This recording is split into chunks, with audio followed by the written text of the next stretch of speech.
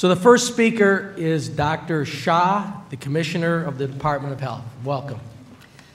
Thank you. Good morning, Chairman Farrell, DeFrancisco, Hannan, and Gottfried, Senators Rivera and Breslin, and Assembly Members Rea and Oaks, and all of the colleagues here today. I am Dr. Nirav Shah, Commissioner of the New York State Department of Health, and I'm pleased to join you today to share Governor Andrew Cuomo's executive budget as it relates to the Department of Health. It's been 3 years since the state embarked on its historic Medicaid reforms, led by Governor Cuomo's Medicaid redesign team. As discussed in his State of the State address, New York has achieved remarkable improvements in Medicaid as a result of the work of the MRT, both in terms of quality and reduced expenditures. In the first year alone, New York's taxpayers saved $2.2 billion. Over the next 5 years, we anticipate that the federal government and the state will save a total of $34 billion as a result of these reforms. But our work is far from done. To meet the goals of the triple aim, better population health, better quality, and lower cost, we must build on these successes and continue to transform the entire healthcare delivery system of New York. And the challenges we face are substantial. In particular, our healthcare delivery system is imbalanced. It relies too heavily on inpatient care, emergency room services, and nursing home care, and not enough on primary care or community-based services. We have struggling safety net providers throughout the state, and some are in danger of closing and placing even basic healthcare access at risk. Nowhere is this more pronounced than in Brooklyn. Several hospitals there are in dire financial straits and on the verge of closure. Our roadmap to meet these challenges and achieving the vision of the triple aim is the State Health Innovation Plan, the SHIP, we call it. The plan was developed last year by the state in partnership with stakeholders from across the system, with groups representing consumers, payers, and providers. The SHIP recognizes the diverse needs of New Yorkers, attributes and resources across the state, and concludes that regional innovation is required to achieve optimal health for all New Yorkers. The state will establish 11 regional health improvement collaboratives, or RICs, which will actively engage stakeholders, analyze data, and develop strategies that align healthcare resources with population health needs. The work of the RICs will be based on the best practices identified by the Finger Lakes Health Systems Agency, a successful model of regional planning for almost 2 decades in the Rochester region. They've done a lot in Rochester. They now have been scoring in the top 10% nationwide in terms of health system performance as measured by the Commonwealth Fund's local report card. They have the lowest overall Medicare spending rate in the nation, with reductions in acute hospital inpatient use and among the highest quality anywhere in the state. The promise of regional planning is to take what we've learned in Rochester and to spread it throughout the state. But the transformation of New York State's health system requires federal support as well. We've asked them to approve our Medicaid redesign team waiver amendment submitted 18 months ago.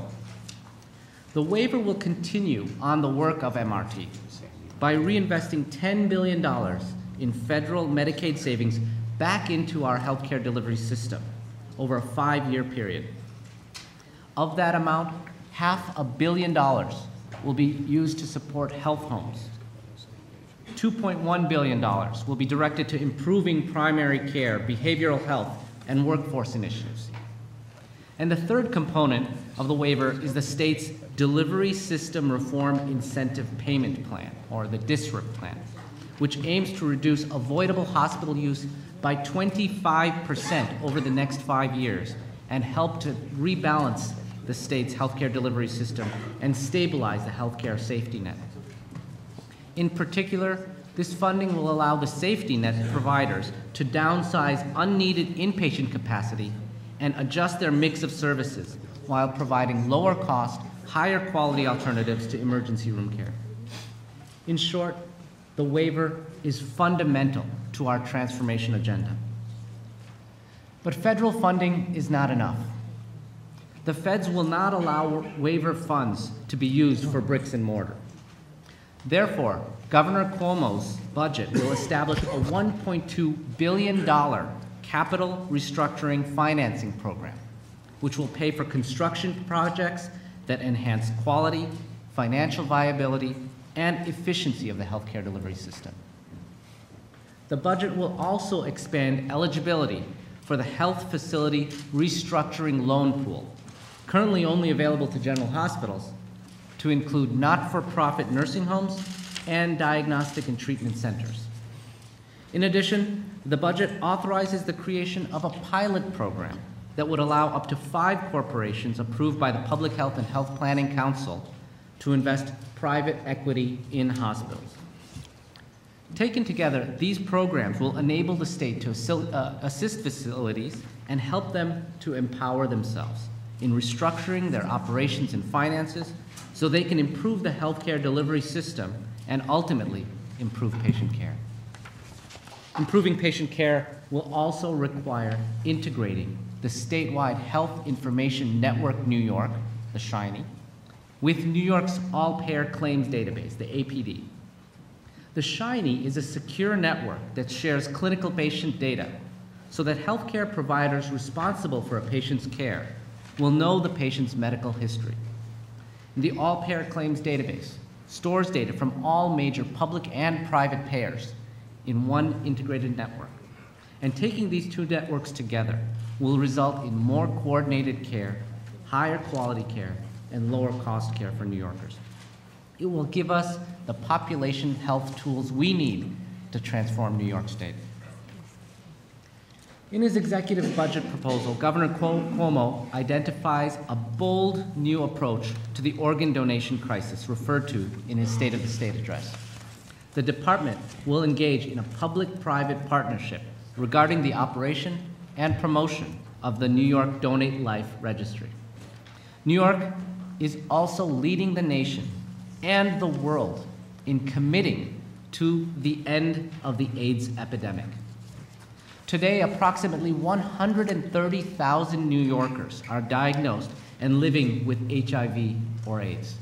We are still the center of the epidemic. But our efforts to end the AIDS epidemic have combined prevention, testing, and effective treatments to produce a significant drop in new cases.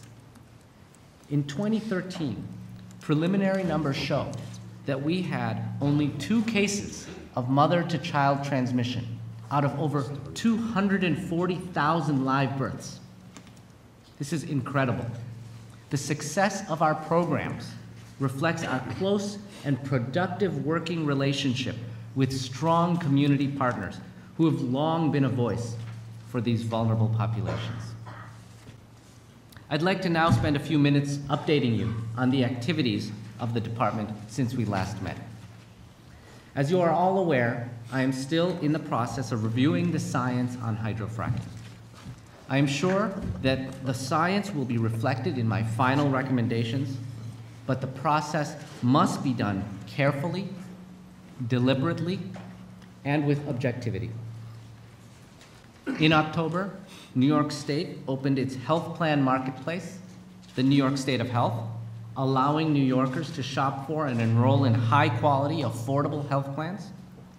Health plans of the New York State of Health are on average 53% less expensive than what individuals paid for last year. 16 health insurers are offering health plan coverage to individuals, and 10 also offer plans to small businesses throughout New York's marketplace. As of today, over 650,000 people have completed applications on our marketplace, and 380,000 are enrolled in high-quality health plans. Last year, we worked together to pass Aiden's Law in the enacted budget, which added a test for adrenoleukodystrophy, a rare genetic brain disorder. Today, that test has been successfully added to our newborn screening panel, bringing to a total of 46 the number of tests in New York's panel. We are the first state in the nation to screen for this condition. Opioid addiction and abuse have become major public health problems.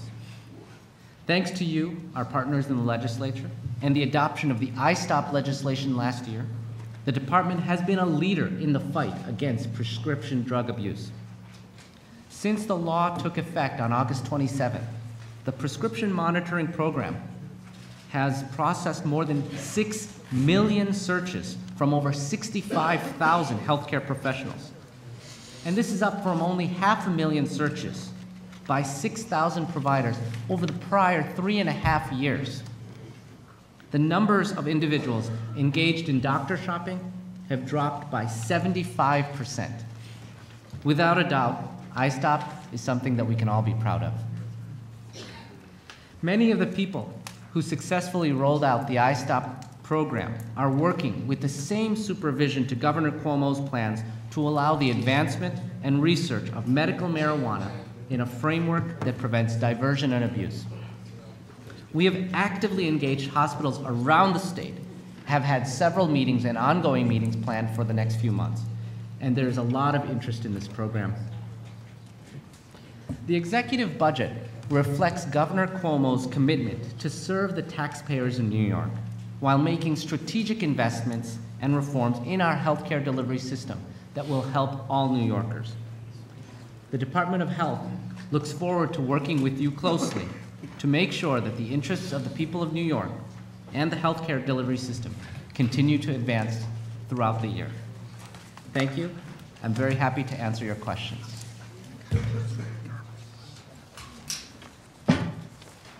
Thank you, Doctor. The first questioner is Chair of the Health Committee in the Senate, Senator Kemp Hannan. Good morning, Doctor. Thank you.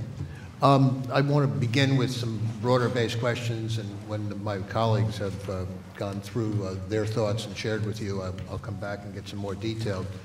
One of the greater, and so I've just asked you to comment on this, one of the greater news stories of the whole year, obviously, has been the implementation of the Affordable Care Act in New York State. And to a large extent, New York has been successful in the mechanics and has rolled that out well. But I was very surprised in the budget proposal to read a request for appropriations in terms of several millions of dollars. And I was very surprised because the representation to the legislature had been that the exchange in New York would be run on a self-sustaining basis when the federal subsidies had been exhausted. And I can just ask, what happened to that? And is there really an expectation that New Yorkers are going to have to subsidize this federal program?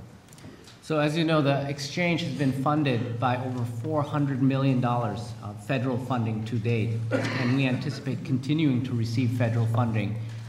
Perhaps even an application may go in February for the next round, and other states have successfully managed to continue to fund their exchanges through this year. We're looking for about $150 million total, $28 million from HICRA and other sources that will help continue to fund the exchange. There are startup costs associated with the exchange. As you know, with enrollments so high and so fast, we've had to hire more people in some ways than we anticipated. But ultimately, it will be self-sustaining to the extent that the funding required to fund the exchange does not require new funds. It's just as folks have expanded their eligibility to insurance plans, for example, the HICRA funds grow, those fundings are being used. It's been within our projections, within our rounding error, to the extent that ultimately we'll have to be funded. 158 is a rounding error?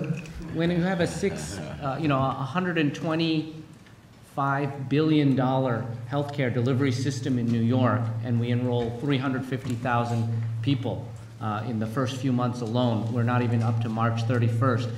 A few million here and there, 28 million is within the rounding error of a $6 billion HICRA pool. That's the rounding error. It's not the, it's a lot of money. It is real money, but it is needed for successful implementation of the exchange and continued enrollment. I have concerns about the self-sustaining aspect of it. I have major concerns about tapping into what is known as HICRA, which is a Healthcare Reform Act, which was designed to help the providers of our healthcare system and state. And not only do I have concerns about doing it for the exchange, because it's a change in course, I then have concerns about taking money out of HICRA to the tune of $75 to $95 million a year for information technology that may be otherwise provided in any event. So those are big concerns. And that's all to do with the state of New York's information exchange implementation. One of the other things that great concern to me is the waiver.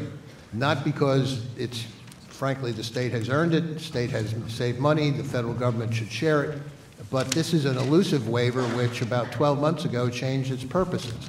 And you repeat it again, and I don't know if the world of New York healthcare understands it, but it's designed to cut hospital admissions by 25% in 5 years. And Medicaid Director Helgerson, when he made that presentation, said 50% over 10 years. So I don't know if the throes of concern that we're going through about hospitals in this state, what's going to be kept open, what's partially going to be closed, what's entirely going to be closed, is how that meets up with cutting that many admissions to hospitals. And so I think there's a need to have a greater public discussion as to where we're going with that. The last general point I want to make is the oft-touted and unexplained global cap.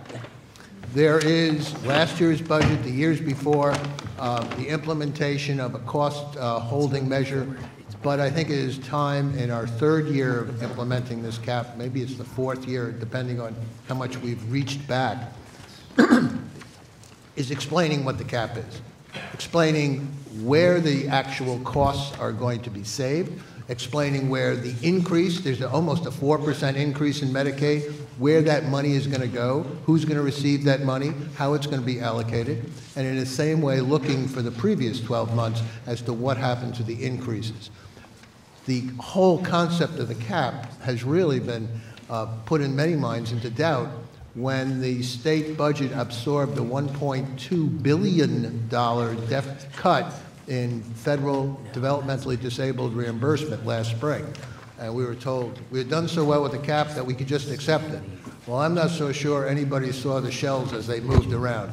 But I think in terms of budget credibility and policy, we need to have a far better explanation than what we've had before.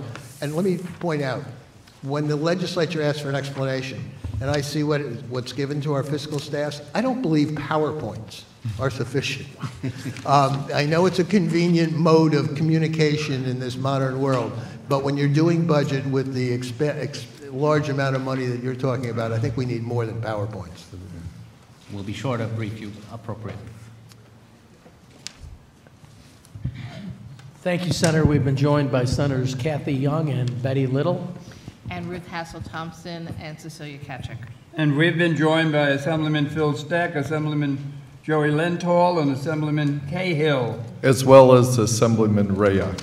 First to question, Chairman Gottfried. Thank you. Good morning, Commissioner. You mentioned in your testimony the governor's proposal relating to medical marijuana activating the 1980 statute. I have a few questions. You have said that the medical marijuana initiative will be clinical research. Is that what is usually meant, meaning research on the safety and effectiveness of a drug or a therapeutic intervention with randomized and controlled groups, specific outcomes being measured and follow-ups? Or is it research on how to run a production and distribution system? And the 1980 law is rooted in getting the approval of the FDA, the DEA, or the National Institute on Drug Abuse. Is there any evidence that they will approve, quote, clinical research, unquote, on the effectiveness of a production and distribution system? And how will the department get the specialized strains of marijuana and non-leaf products that many patients need, and pay for all this.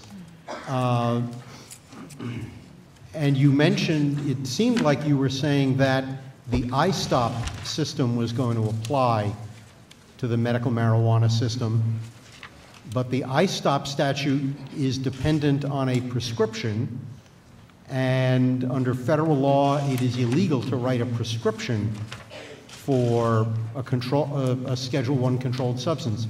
So I don't understand how iStop can be used here without statutory amendment.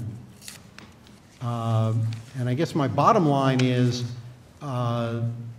given the governor's recognition of the need for action here, will the governor be willing to work with the legislature to enact really comprehensive and workable legislation in this area?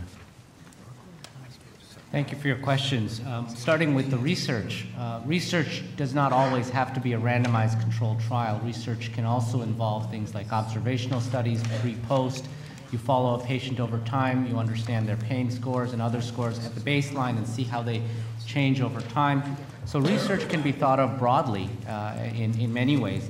And since 1999, the federal government has approved 15 INDs, investigational new drug applications, for medical marijuana use. So the feds have a process in place. They have worked with numerous parties to actually begin and engage in research of this Schedule I substance. The opportunity of doing this under the existing law is that this will be part of the therapeutic continuum offered to patients. Hospitals around the state are very excited under federal guidance, according to the law. I apologize for interrupting, but will the research be therapeutic research on the effectiveness of the drug, or is what is being researched how to design a production and distribution system? The former, not the latter. Not about a distribution system. The research is about the effectiveness. Do patients with certain end-stage cancers benefit? If so, how much? What are the bounds of the kinds of patients that benefit? How do we continue to provide evidence showing that this should be part of the armamentarium of drugs that physicians prescribe, not only in New York, but ultimately our goal is that the evidence that we provide will be of such high value and done at the statewide level will be enough for the country. Okay, I don't think that's what the governor said in the State of the State speech, but okay. Speaking to iStop, you mentioned that what I mentioned in my remarks was that the same folks who had been working on iStop are also the same folks who will be working on some of this program, parts of this program. So we are confident that we have the right people who have a track record of success, who know how to work with state, federal, and local partners from a law enforcement side, from a hospital side, from a distribution side, to make sure that this program rolls out effectively on time. As you remember, iStop rolled out 2 months early, before its deadline. So we're very aggressive of moving forward with the existing statutes we have on the books to make this a success. And as you may have heard, Larry Schwartz just 2 weeks ago, or last week on the radio, mentioned that we are willing to work with the legislature with whatever is presented to the governor on his desk. We are working with the tools we have at hand, which is this 1980 bill, and we are going to make it work. If there are other things that appear on our desk, we will absolutely make them work as well. If I can focus in on that last reference, are you saying that you are willing to work with the legislature to pass a bill, or are you saying that if the legislature passes a bill, you're not committed to vetoing it, you'll look at it? I don't want to talk about hypotheticals because I don't have a bill in front of me. I've seen other versions of bills, but I need to see one that passes both houses.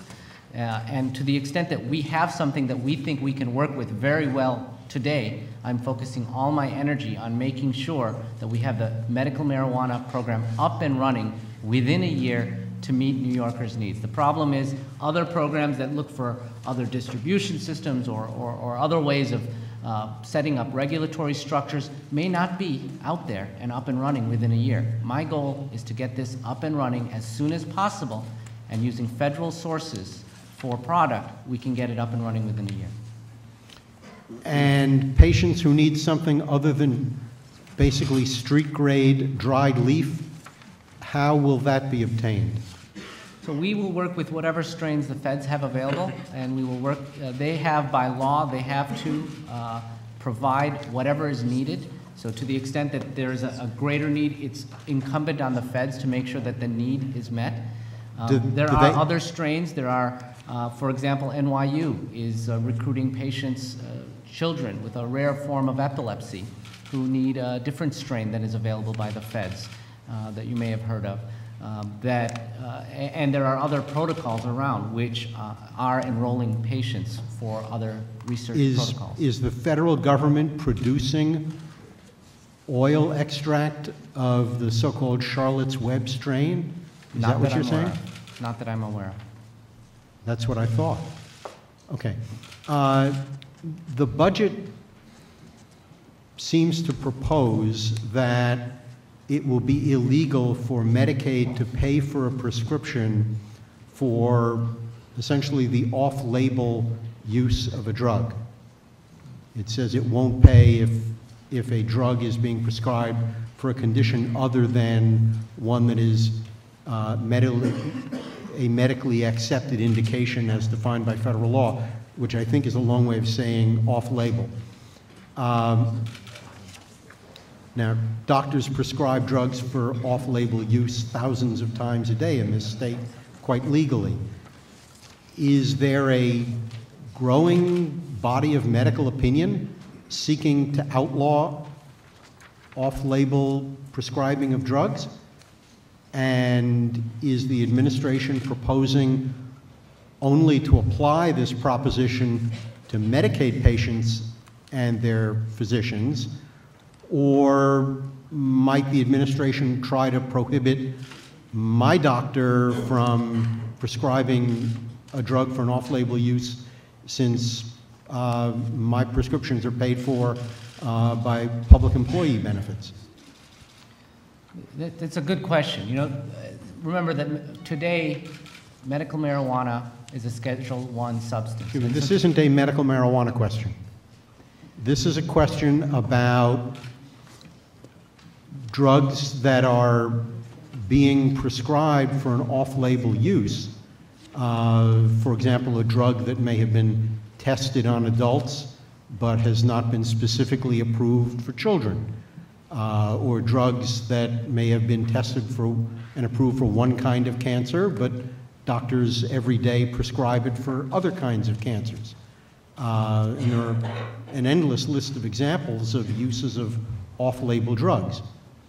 The budget proposes that this would now be illegal under Medicaid. There is language in that paragraph about prior authorization, but there are no criteria for the prior authorization.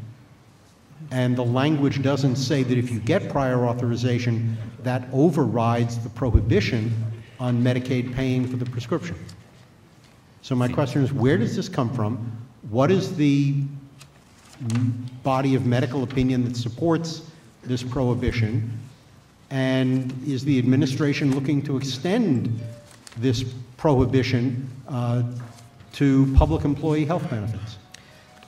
Great question. So to the extent that when the FDA approves a drug for a given indication, Medicaid automatically covers it. That's the standard. Oftentimes, physicians will use medications off-label. That means, for example, it was proven in adults, hasn't been proven in kids. They'll cut it in half and give a half a pill to a kid, something like that, right? To the extent that that's a practice over time that has helped many patients, it's been helpful. But now what we're seeing is that more and more, oftentimes, when a pharmaceutical does get an indication, they try to get as broad an indication as possible. They want to cover as many patients as possible. When there are instances of off-label use, more and more what we're seeing is that it is actually not necessarily in the interests of the patient. There may be side effect profiles, there may be other drugs that should be tried first, and what we're trying to do is to try to not practice medicine, but try to make sure that we raise the standard to which medicine is practiced so that patients are protected. If there is an indication, pharmaceuticals can absolutely go back to the FDA and extend what they're allowed to prescribe for, extend the indications. And over time, where before we were at a stage early in our pharmaceutical history where we didn't have so many choices, we have so many choices now. There are so many opportunities for high-quality patient care through pharmaceuticals for patients that are on label. And unfortunately, this can lead to harm. This can lead to an epidemic of children being prescribed highly brain-active antipsychotic medications, for example, and that has been harmful to our children as a real example, off-label use. To the extent that we want to curb that use, we will see the implications and we'll right-size the policy as needed. Why not use the clinical drug review program or something like it to identify drugs that have that kind of harmful use and apply prior authorization to those drugs? But that's not what the budget language does. The budget language prohibits Medicaid from paying for any off-label prescription, no matter how beneficial. Why would you do that? And again, my other question is, are there people in the administration proposing to subject public employees to that same restriction through their health benefits? I can speak to the former. I can find out about the latter with the public employees plan. To the former, we know that as we make policy, policy is not just a one-and-done situation. When we rolled out our whole move of the prescription drug benefit into managed care, October 2012, we stopped and took a back step and said with antipsychotics, we need to rethink how we do this transition. And in real time, we stopped, we addressed it, and we fixed it before any patients were harmed. To the extent that our intent is to protect patients, to stick to the indication, we will continue down this pathway. To the extent that we need any course corrections, we are willing and able to make them in real time. Okay, thank you. The next questioner is Senator Savino. Thank you, Senator DeFrancisco. Good morning, Dr. Shah. Returning to the subject of medical marijuana, as you know, I'm the chief sponsor in the Senate on the Compassionate Care Act, as Assemblyman Gottfried is in the Assembly. A couple of points that I would like you to address. I heard in your testimony the issue of establishing a statewide research program, and you addressed some of that in your response to Assemblyman Gottfried. But I'm curious as to why we think at this point in the history of medical marijuana we need to do a research program of any kind when 21 other states have been doing it. In fact, there are other nations, there are other countries besides the United States. There's been extensive research in Israel, there's been extensive research in Canada, extensive research in Ireland. So we don't really need to research the value of medical marijuana as a treatment alternative for people with particular conditions. What we need to do is establish a regulatory model in New York State that will allow for the creation of a legal grow industry so that we have access to a product that is clean, that is multivaried, because as we know, not everybody smokes medical marijuana. In fact, most people don't. So we need to be moving in that direction, not starting as if no one has ever done this before, reinventing the wheel. We are on the verge of being, I think we actually are now, the only state north of Delaware on the East Coast that doesn't have a medical marijuana statute. So if you're interested in research, perhaps you just, pull out the old Easy Pass and go to Jersey or go to Connecticut or go to Massachusetts or fly to Colorado if you want to do some research. I think the department would be, their time would be better spent working on a regulatory structure that would implement the Compassionate Care Act that Assemblyman Gottfried and I have, so that, as you pointed out, you want to be in front of it, not behind it. You want to get there faster rather than later. Let's work on that process so when we do get the legislation passed and the governor signs it, you're already way ahead of the game in the implementation process. Thank you, Senator. I mean, my goal is yours, to improve the health, protect the health and safety of New Yorkers, and offer options of proven therapeutic benefit. And because of the existing statute, that is the only mechanism I have today to advance the process.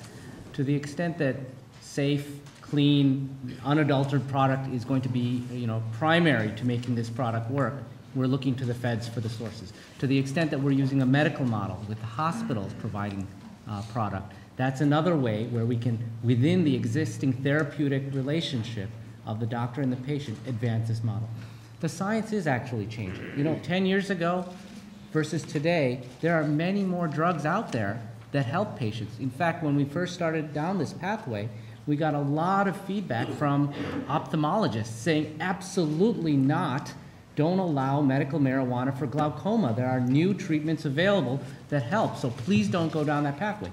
To the extent Dr. Shah, with all due respect, most of those drugs that are now available are highly addictive and dangerous. This is not about picking one drug over the other. This is about allowing doctors and patients to make the best decisions for themselves, depending on how they want to treat the condition that they have. I agree. Whether or not ophthalmologists want to utilize medical marijuana as opposed to an alternative drug should be a decision that they make. We don't need to take tools out of their toolbox, and we don't do that with any other drug. 2 minutes ago, you testified about restricting the use of off-label drugs. Well, there seems to be an inconsistency here. We don't have a lot of time, and I know a lot of my colleagues want to talk about the healthcare issues and the hospital closings in Brooklyn. I want to focus on this issue because I think your department is going down the wrong path, and in many respects, you're wasting your time. It is inconceivable that the federal government is going to give New York State a waiver to allow hospitals to dispense medical marijuana. It's inconceivable. It has not been done in any other state. In states that have a legal medical marijuana statute and a program up and running, the federal government has not given them any leeway. I cannot imagine a scenario where they would do that for New York. I am sure you are aware of and have a copy of the August 2013 memo from the Justice Department, which dictates the type of things you need to do in a state that has a medical marijuana statute to avoid the federal government coming in and raiding you. Everything that you've been asked to work on would subject us to a consistent raiding process by the federal government. So what I would again emphasize is, take the time that you have. Ask your department to begin to develop regulations that will promulgate the Compassionate Care Act. So when we do pass it and the governor signs it, that process will be that much further down the road of getting a legal medical marijuana industry in this state. Because we've seen in other states, the regulatory process has been a stumbling block. There are patients who are suffering right here in New York. There are families with children who cannot wait for us to do this right. You said yourself that there's no way to get this Charlotte's Web strain that will help children with Dravet syndrome. And so those families are moving to Colorado. NYU. Yeah, they're moving, no, because you see, you can't bring a product into New York State. That's also what the Justice Department has said, even if you bring it from a state that has a legal medical marijuana program. So unless we're growing it here in New York, which we can't, where are we going to get it from? So all I'm suggesting is, let's do this the right way. You work on the regulations on our bill, and then we'll get there much faster so that when we can start growing, we're able to provide real relief to patients. We cannot continue to lose people to other states. They're moving to Colorado. They're moving to New Mexico. They're moving to Washington State because they can't wait for New York anymore. Thank you, Senator. Thank you. Thank you. Yes, we've been joined by Assemblyman McDonough. Next question, Assemblyman Cusick. And we've been joined by Senator Brad Hoylman. Sorry. Assemblyman Cusick. Thank you, Mr. Chairman. Welcome, Commissioner. Commissioner, in your testimony, you mentioned ISTOP, and I just wanted to say thank you to the Department of Health. It has been a big success since it was implemented in August. One question I have on ISTOP is, I know that Senator Lanza and I had sent you a letter earlier last week concerning. ISTOP has been very successful, and like anything with success, there comes some circumstances that we see now after the success of the database, particularly in Staten Island and areas that are surrounded by other states. People are now going to New Jersey, Pennsylvania, surrounding states to get these drugs. With the lack of a federal database, is it possible for the state of New York to now look into joining into agreements with New Jersey, Connecticut, and other states? I know that there are similar databases, of course not as good as New York State, but there are similar databases like ISTOP in the other states. Can we join and share information? You know, that's a great suggestion. To the extent that I don't think we can share individual level information because of the statute that exists today in terms of privacy and security of the data, but there are many ways that we can coordinate, and I will follow up with my colleagues in those states, in our neighboring states, to see what more can be done. At the federal level, the health commissioners get together and we talk about problems, and this is one that we talk about regularly. And one of the major initiatives of this group this year is around prescription drug abuse. And I have signed a pledge to work on this problem and continue to advance New York's position in improving treatment options for patients and stopping diversion and abuse as much as we can. Absolutely. No, I appreciate that, because I know the district attorneys are very concerned about this. Law enforcement is very concerned about it. And it is the next issue in this ongoing epidemic, and it would be helpful if we could start figuring out what we could do in the state of New York to help tide that part of this epidemic.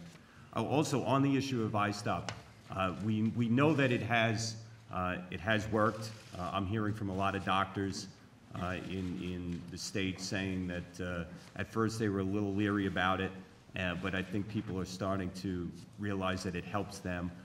Will there be a report, a 6-month report, or some type of report as to exact numbers on where we are with this? Maybe we'll try to do a press release today. I like that. Thank you. Get to work, guys. Great, great. Also, too, I want to switch gears a little bit with Sandy. With Sandy and the aftermath of Sandy, there were quite a few areas, particularly Staten Island, Long Island, that the areas that were hit, that's where the hospitals were. That the hospitals were in flood zones, has there been a study been made by the state since Sandy on areas that the hospitals are in the actual flood zones?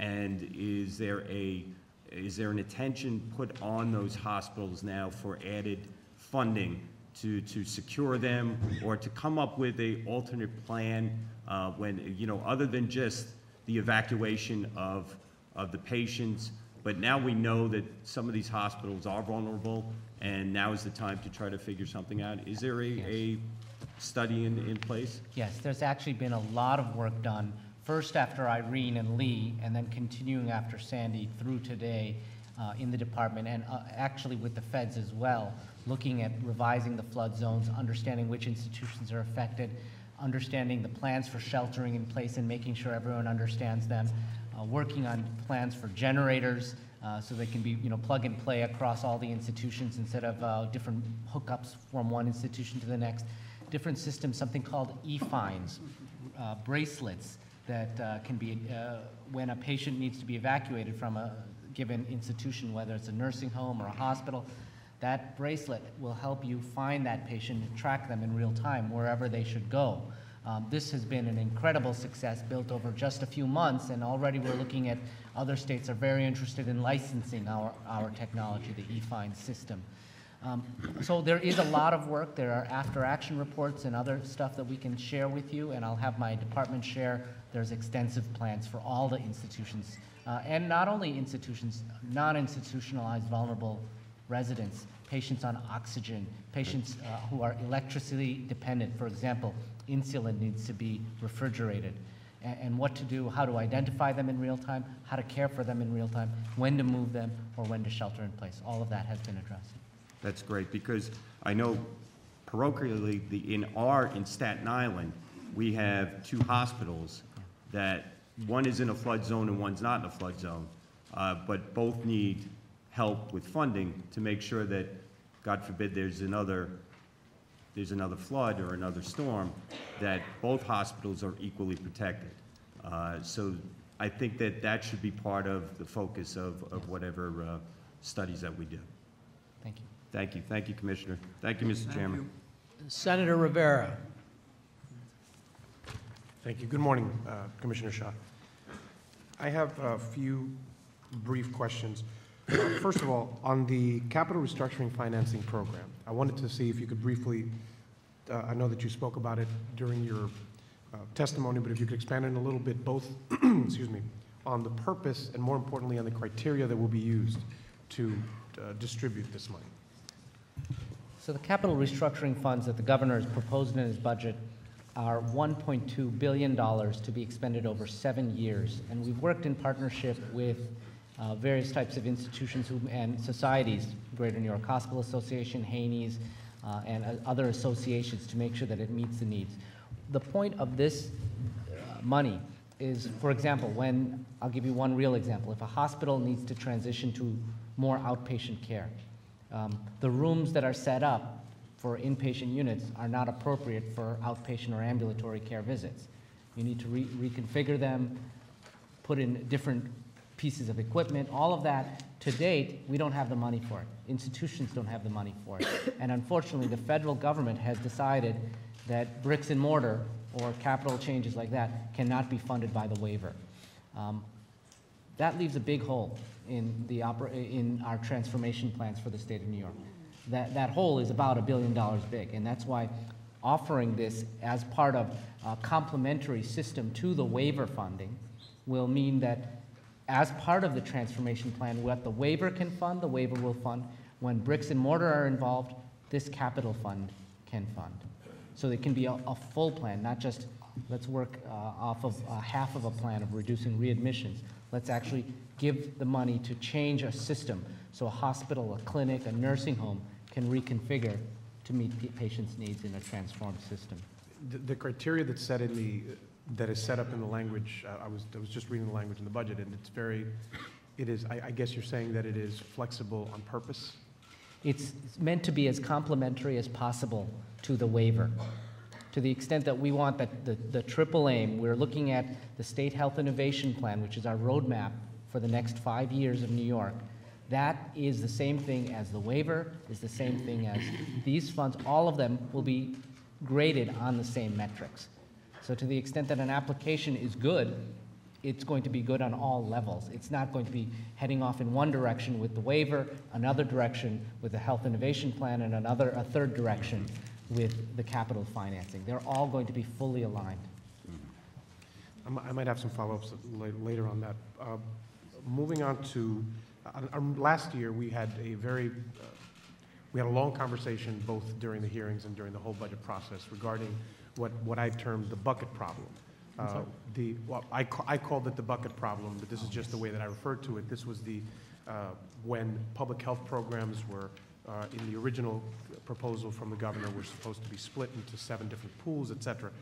So I see that there is a version of it, it seems, in this budget language relates to consolidating 36 public health awareness programs into 10 funding streams.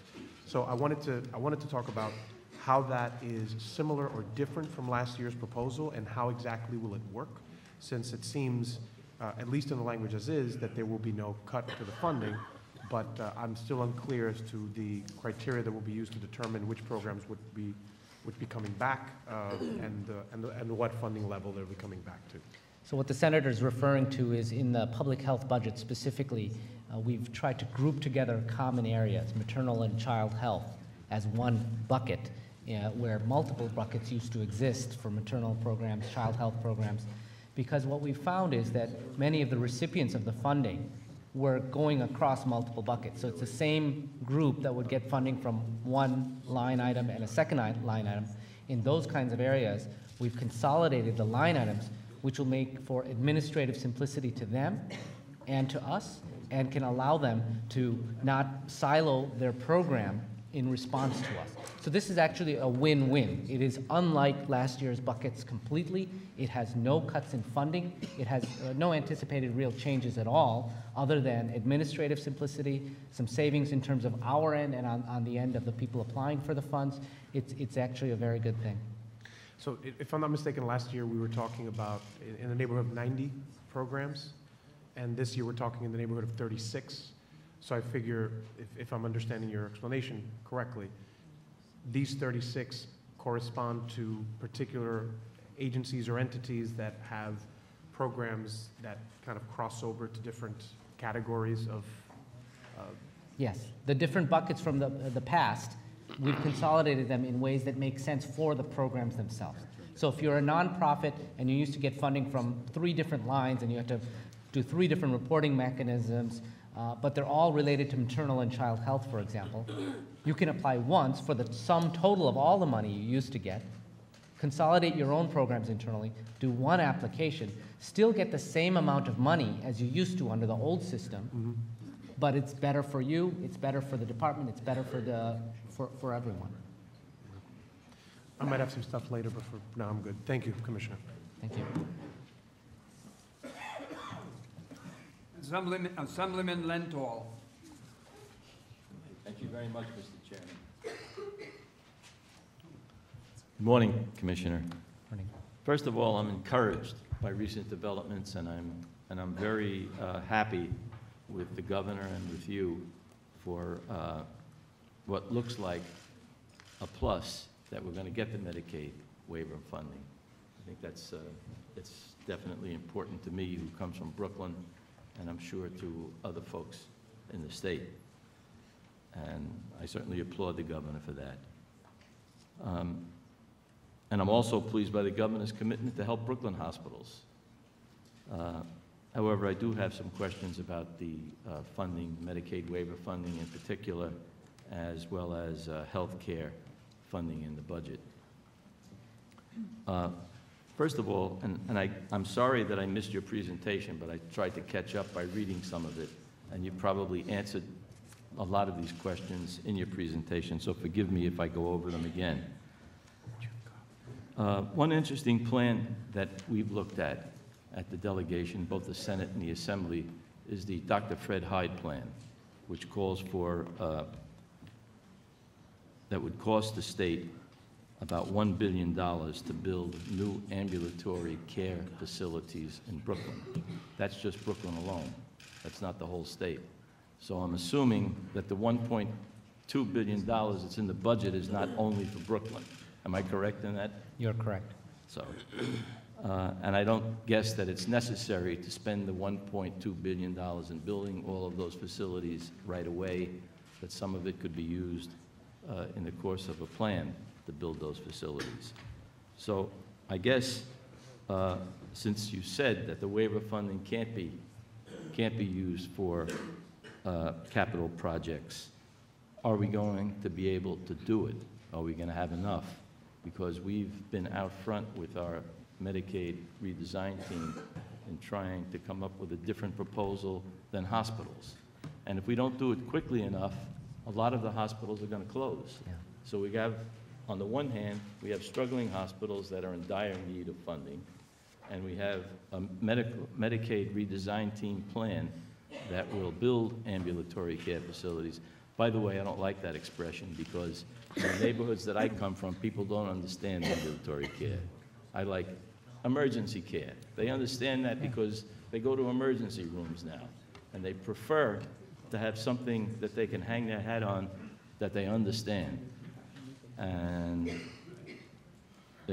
that's a big question, but the more important question is, are we going to get there without allowing a huge hospital that serves indigent people in Bed-Stuy and other neighborhoods like Interfaith to fail before we've had the opportunity to do the right thing? You know, the governor made it clear that we can't do it alone. We need the federal government's help on this, and so we are waiting. We are having conversations every day with the federal government on moving this forward within the 30 days that, you know, the governor has made clear. We need to get this done right away. To the extent that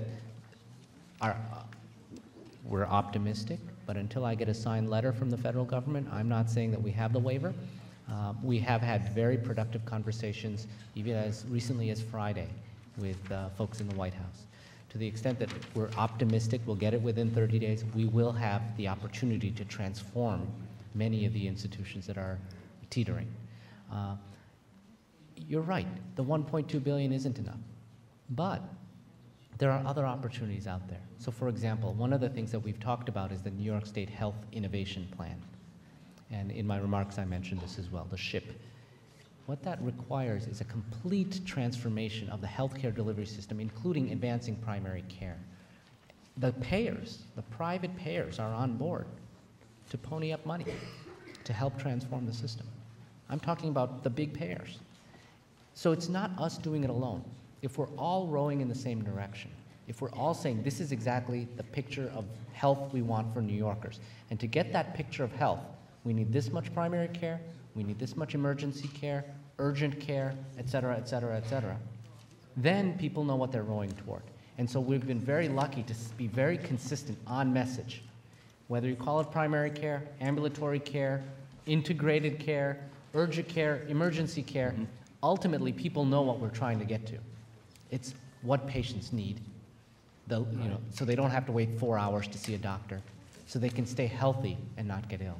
And I'm optimistic that between the waiver, between our SHIP plan, between all the other things we're doing with Medicaid redesign, that we will make substantial progress in real time. And we have to make real progress in real time to get these waiver dollars down.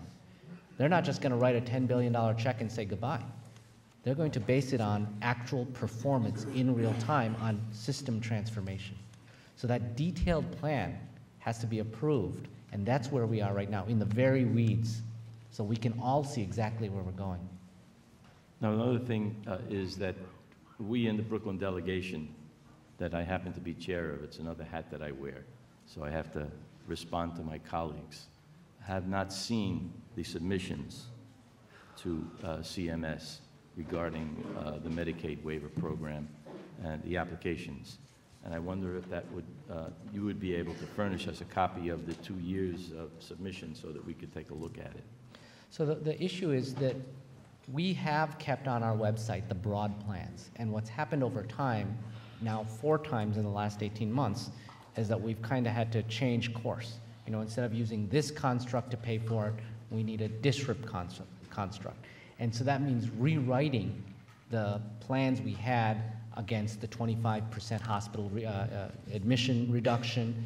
So it's essentially the same plans, and we've been very public about things that haven't been funded as a result. From our first plan to now, they're not going to fund capital. So the governor's taken that on. They're not funding IT. You know, the few things that they aren't funding, we've been explicit about. So our goals are the same, the broad concepts are the same. Unfortunately, it is really a work in progress, a day-to-day conversation on the details of the metrics. Isn't this a lot like the income tax? We send a lot of money to Washington, and that's what we did with our Medicaid redesign program. We sent a lot of money to Washington, and we're getting back $10 billion after we're saving them 17 or 18 or 20 That's exactly billion right. dollars. That's exactly right. We're on track to save them $17 billion, and we're asking for $10 billion back. So to continue to save them even more. yeah. Well, okay. Let's move on. If we receive the funding, I'm being optimistic now, and I want to believe that we're going to receive it, whether it's $1 billion, $2 billion, hopefully it'll be $10 billion. But many people say that much of that funding should be directed towards safety net hospitals. So I guess I don't really know. We've heard the term bandied about a lot. I don't know exactly what it means, except what hospitals, are we talking about the percentage of people who use a particular hospital who are on Medicaid? Is that an important determinant? I think it is. And would the income and demographics of the surrounding area also be considered in determining whether it's a safety net hospital? Yeah, the vast majority of the waiver, the $7.9 billion of it, is this disrupt part of it, which is built around the construct of helping safety net hospitals. But that's writ broadly. So when you say a hospital, remember, most hospitals are also the primary providers of primary care in a given community as well. They also have all of the ambulatory clinics and outpatient care. A lot of it is by a hospital. So what we talk about when we talk about hospital now is not what we used to think about, which is just one tower. And so to the extent that this waiver, when it helps our safety net, it's not really just helping hospitals, it's helping mental health facilities, it's helping primary care, it's helping nursing homes in many instances. It's Yes, helping others I get that, who are and part I saw of that that. in your remarks, and I'm glad to see that, but... Excuse do me, you Joe, envision- excuse me. I know With all, I know with I'm all over, due but I just respect, have you one see that question. big zeros, all I those see it. zeros? They've been there for a while. I see it, but I'm actually speaking on behalf of all the Brooklyn members. Oh, I'm who sure aren't they'll here. not ask any questions. Thank you. He said he was speaking on behalf of And I only think there's one here, so... Senator Montgomery. Oh, I can, okay. Thank you very much. You'll get now, another do you chance, envision a Joe. competitive process for this funding? No, I mean, to the extent that it's written within the federal documents, what we will give them, the documents we give them specify this is the outcome we get, means these are the dollars we get. So it's not like a free-for-all, here's a $10 billion check, use it as you will. Whoever is the most successful in terms of reducing readmission gets the money. It's not like that. It's And Mr. Chairman, pre-specified. I promise, my last question is, the $1 billion, The last is that one a was your last maximum or a question. minimum amount for Brooklyn? The $1 There's billion that the governor's talked about to help save Brooklyn hospitals, is that a minimum or a maximum? There are multiple sources of money that lead to part of the Brooklyn solution, and it's always been about hospital transformation. To the extent that there are money from the capital side, from that $1.2 billion, there's money from the waiver that is going to some of the safety net institutions inside. There's other monies as well. All of that combined adds up to a lot. I can't tell you how much it is today until we get our federal waiver and what that means, because I'm hoping for $10 billion as well. Thank you. Thank you. We're joined by Senator Montgomery, and Joe, thank you for speaking on behalf of every legislator so that we can go on to other Going on topics. And I'm we've sorry, been but... joined by Assemblyman Crouch. I'm sorry, Mr. Chairman, but and the in next- past meetings, I'll yield my time. Oh, And okay. I'll yield my time in future meetings. Okay, great. We'll hold you to that. And the next questioner is the most valuable player of the Super Bowl, Malcolm Smith.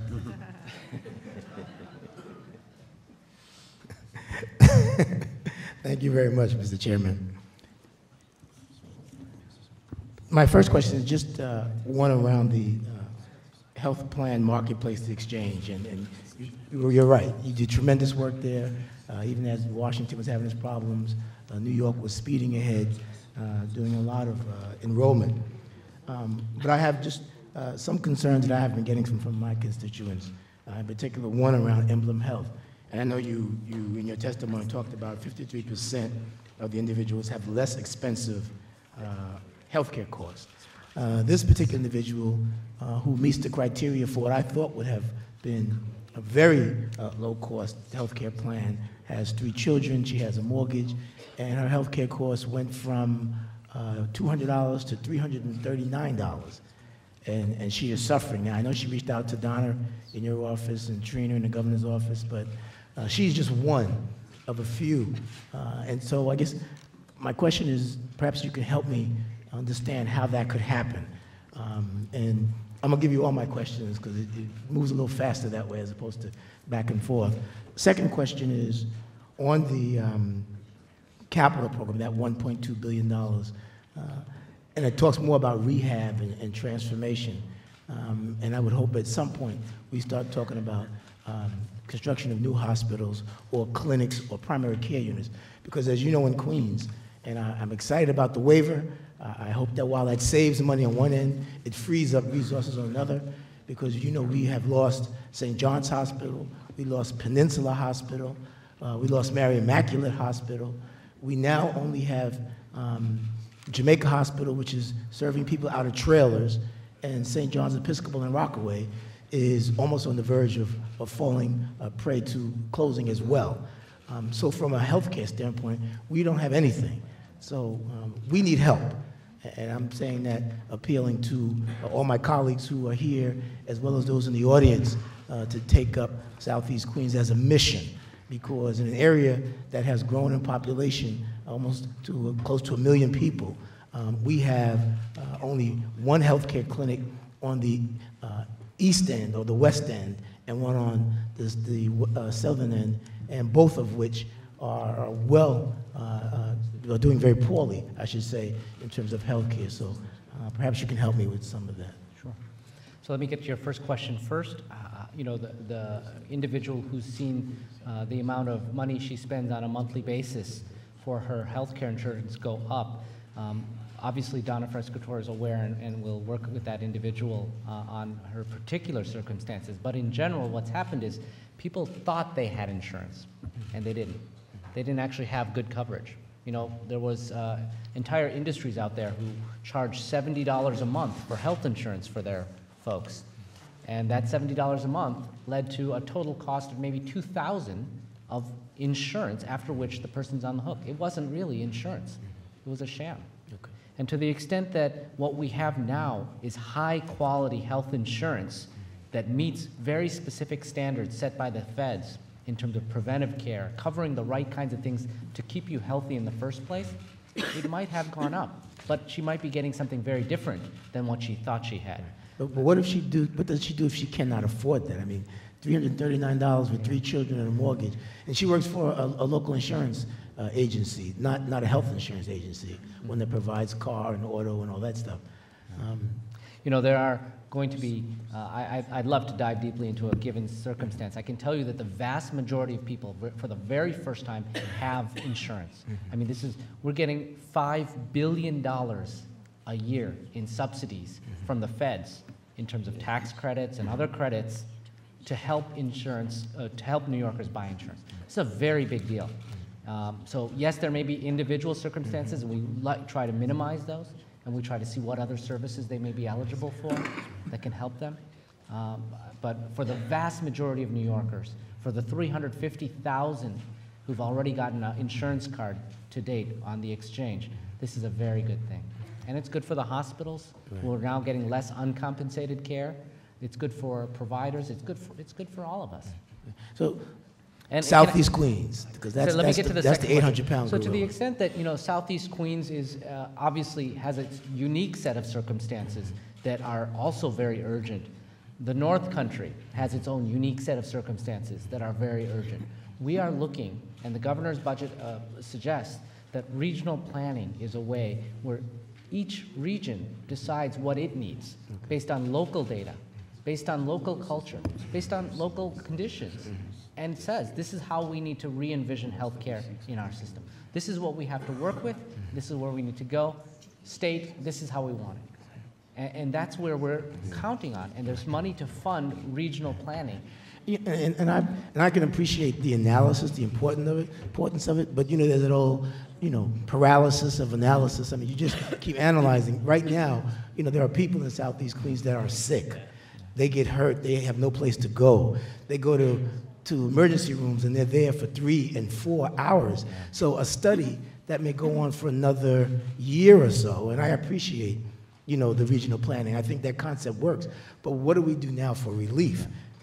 Yeah, this is not a study. This is not a year. This is for example, in the North Country, they just started about a month ago, and they're going to report out their final recommendations by March.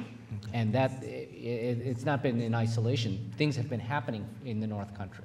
So to the extent that we're looking to jumpstart the process, build off of stuff that's already happened in each region, and accelerate very quickly, this is something that I think can provide real relief, and over the long term, provide a structure for continued improvement and continuous improvement of every part of the state in every region. Well, I do hope you make sure that my office, as well as my colleagues in Southeast Queens, are kept abreast of it, as well as being involved. Thank you very much, Mr. Chairman. Thank you very much. We have been joined by Assemblyman Avenatti, and we now will hear from Mr. Rhea.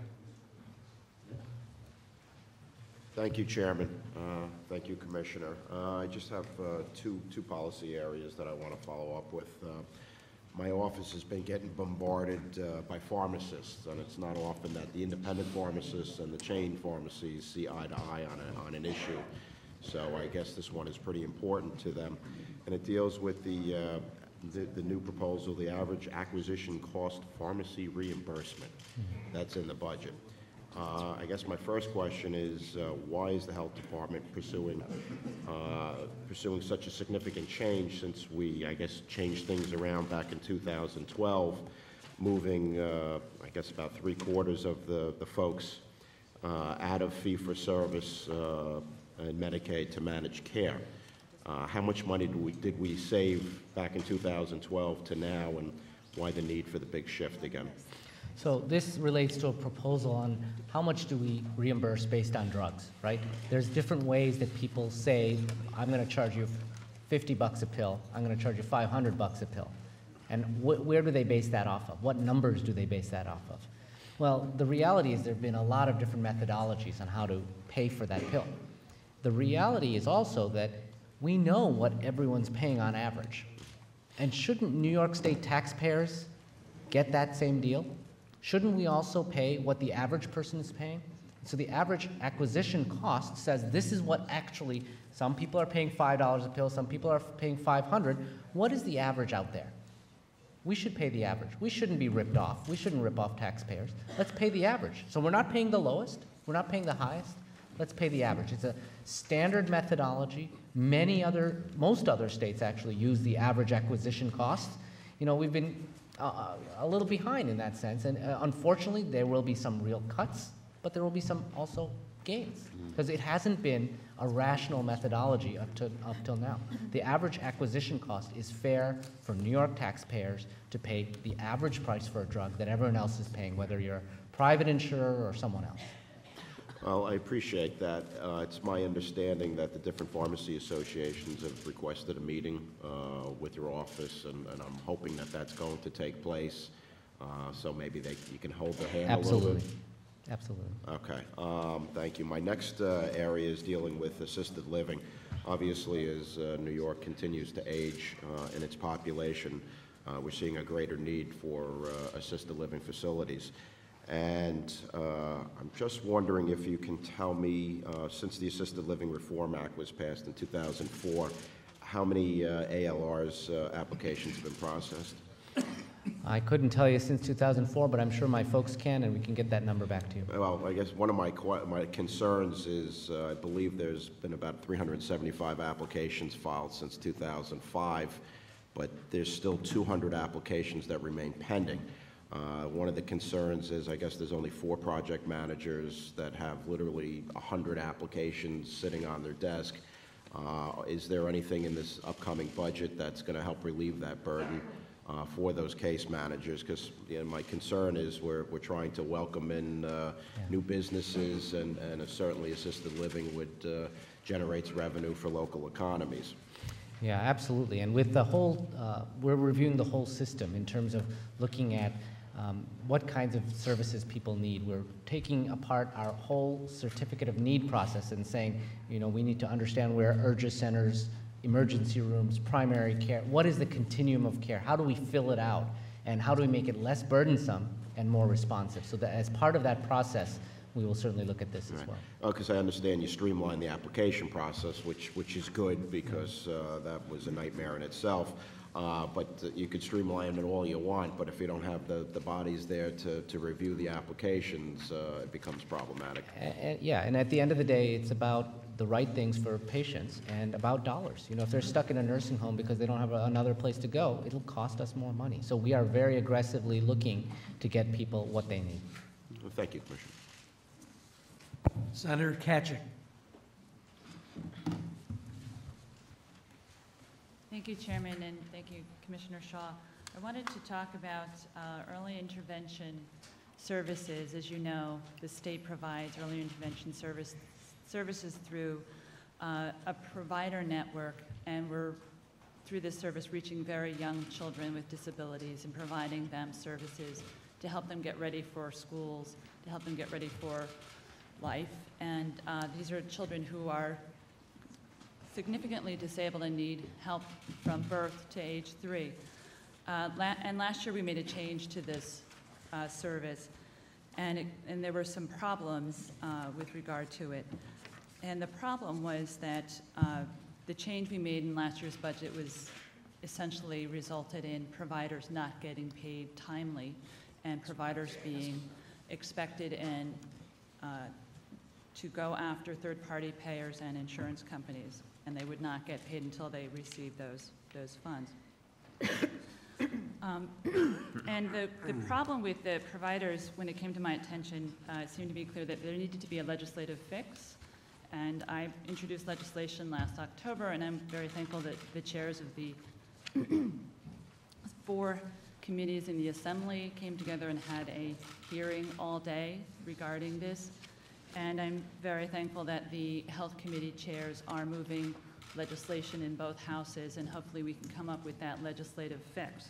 So my question to you is, does the proposed executive budget contain sufficient funds to make prompt payment to providers for the services they will be providing this year, 2014-15? And is there sufficient reappropriation money in the budget to make the still unpaid providers from last year whole? Thank you for your questions. You know, this was a real issue over the summer for many providers, and we heard from them firsthand, and in real time, as much as we could, we tried to extend lifelines to certain providers who were feeling the heat even more than others. And I'm proud to say that as of last week, we are now at 91% payment in terms of where we have been historically before this whole transition occurred. We're at those rates of payment. So we've reached 91 is not 100, and we will do better, but we have made up our losses for the last year, and we're where we need to be for today, and we have more to do. There is sufficient funding in the budget, and one of the things that people don't know is there's actually substantial relief for counties in the budget by what we've done. About 15% of payments from 2012 and earlier, actually, that hadn't been processed by the counties, we're taking over the processing, and we're advancing them very quickly. So there's actual substantial relief at many levels to the counties, to the providers, to end up with a really good system that once and for all will meet the needs of the providers and the patients they serve. I can tell you that we've been tracking impacts on patients, on EI recipients, and to date we haven't seen negative impacts, and we will continue to monitor that very closely and report out on it quarterly. Well, I appreciate your comments, but to me there have been negative impacts when I know there are children in my district that are not getting services because the providers aren't getting paid, and they have to stop those services and get another job because they have to pay their bills too. So there was a loss of service to children at a very vulnerable age, as you know. When we help children at this age is the best time to help them. And the fact that we changed a system and we didn't make it better, we caused problems. I think we have to be very careful when we're changing systems that we get it right. So I'm understanding what you're saying is there is enough money in this proposed budget to cover all of those payments owed to providers that have not been paid yet from last year, and enough money in the budget to cover all of the providers that we expect to be needing to be out in the field in this year's budget. You're telling me that the budget is sufficient to cover both? Yes. Okay, thank you. Next, Assemblyman Goodell.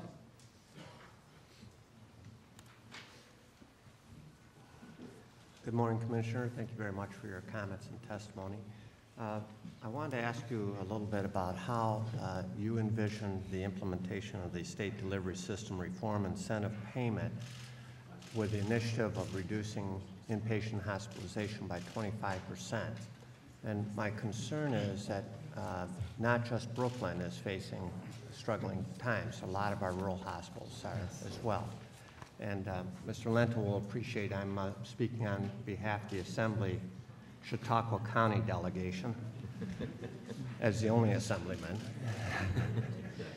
But one of the challenges that I see, and I was hoping you could address, if we're reducing inpatient utilization, and I think that's a good idea, and working to expand outpatient services, at the same time, the certificate of need process has been extraordinarily cumbersome and expensive, particularly for our hospitals. And my hospitals are reporting that the credentialing process, even for an experienced board-certified physician, can take upwards of a year. And so if we want to move toward outpatient services, what are we doing in this budget or in your overall to reduce the certificate of need time frame and accelerate the credentialing process so that we can actually accomplish that? So thank you for your questions. These are very important. You know, how do we get to 25% reduction in inpatient hospital, unnecessary inpatient hospital use? There are many hospitals across the state that have upwards of 40, 50% inappropriate admissions. That means the patient doesn't need to be admitted to the hospital, and yet they do get there. Why? Any number of reasons. Maybe there's no other place for them to go. You know, maybe there's other financial issues involved. To the extent that this is a big deal, reducing by 25% over 5 years is a very big deal. It will require an all-hands-on-deck approach. And that's what this DSRIP, DSRIP, this waiver, this 7.9, you know, this federal waiver is all about that, because we know to achieve that vision, we need to get mental health and physical health integrated. We need to build outpatient care. We need to make sure that our certificate of need actually is less invasive or less burdensome on primary care. And to that extent, all of our proposals to date have actually looked to reduce the burden for outpatient care, not set new burdens. Certainly, it's been a work in progress on the inpatient side, reducing the burdens of the certificate of need, and we've made real progress, and both the hospital associations will testify later today. You can ask them directly, have we seen actually a net reduction or a net gain? We're going in the right direction. A lot more needs to be done. So, you know, we're hopeful that with the DSRIP waiver funds that we will continue to see the gains we need, because we're all pointing toward the inpatient hospitalization reduction. We know what other parts of the system we need to build up, that we don't put burdens on those parts as we build them up, and we come to an actual unified system. This is an incredible plan. This is shooting for the stars. But even if we don't hit the stars, we hit the moon, we'll have achieved something incredible. Thank you. Could you also address why is it that the credentialing takes upwards of a year for So the credentialing is something that I have physician? a personal interest in as well as a doctor, and having gone through credentialing several times in New York State and seeing why do I need my diploma translated from Latin every time, and then the burden is incredible. And I have convened a working group of the hospital associations saying, you need to come up with a common standard. When Hurricane Sandy hits and a hospital shuts down and other hospitals are overburdened, you need to have a system so that those docs can start working in the other hospital tomorrow, not a year from now or a week from now even. And so we've been convening this working group. The state has been convening the hospital associations, saying let's agree to common standards for credentialing. Everyone has their own unique flavor. Everyone has their own paper forms. And it is incredibly expensive, painful for physicians. It's a barrier for us to practice in the state, and we need to get to one system. So we've been working on it. We've made some real progress, and I'm hoping that over the next 3 to 6 months, I don't think we'll get to one form for the whole state of New York, but I think we'll get to one form for 95 to 99% of what a hospital needs for credentialing. And then they'll have their one pager where they have some other questions for a doc to be receiving credentials. And that would be a state partnership with the private side so that everyone's lives are easier.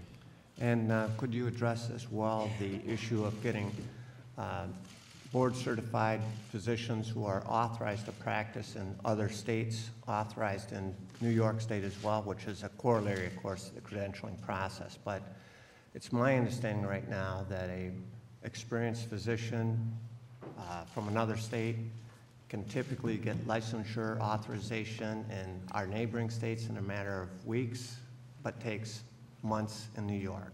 what's being done on that issue, because it's particularly challenging when you're trying to recruit new physicians to come to New York State. So this is one of the issues that I have, is why does the state education department have some roles in things while I have other roles?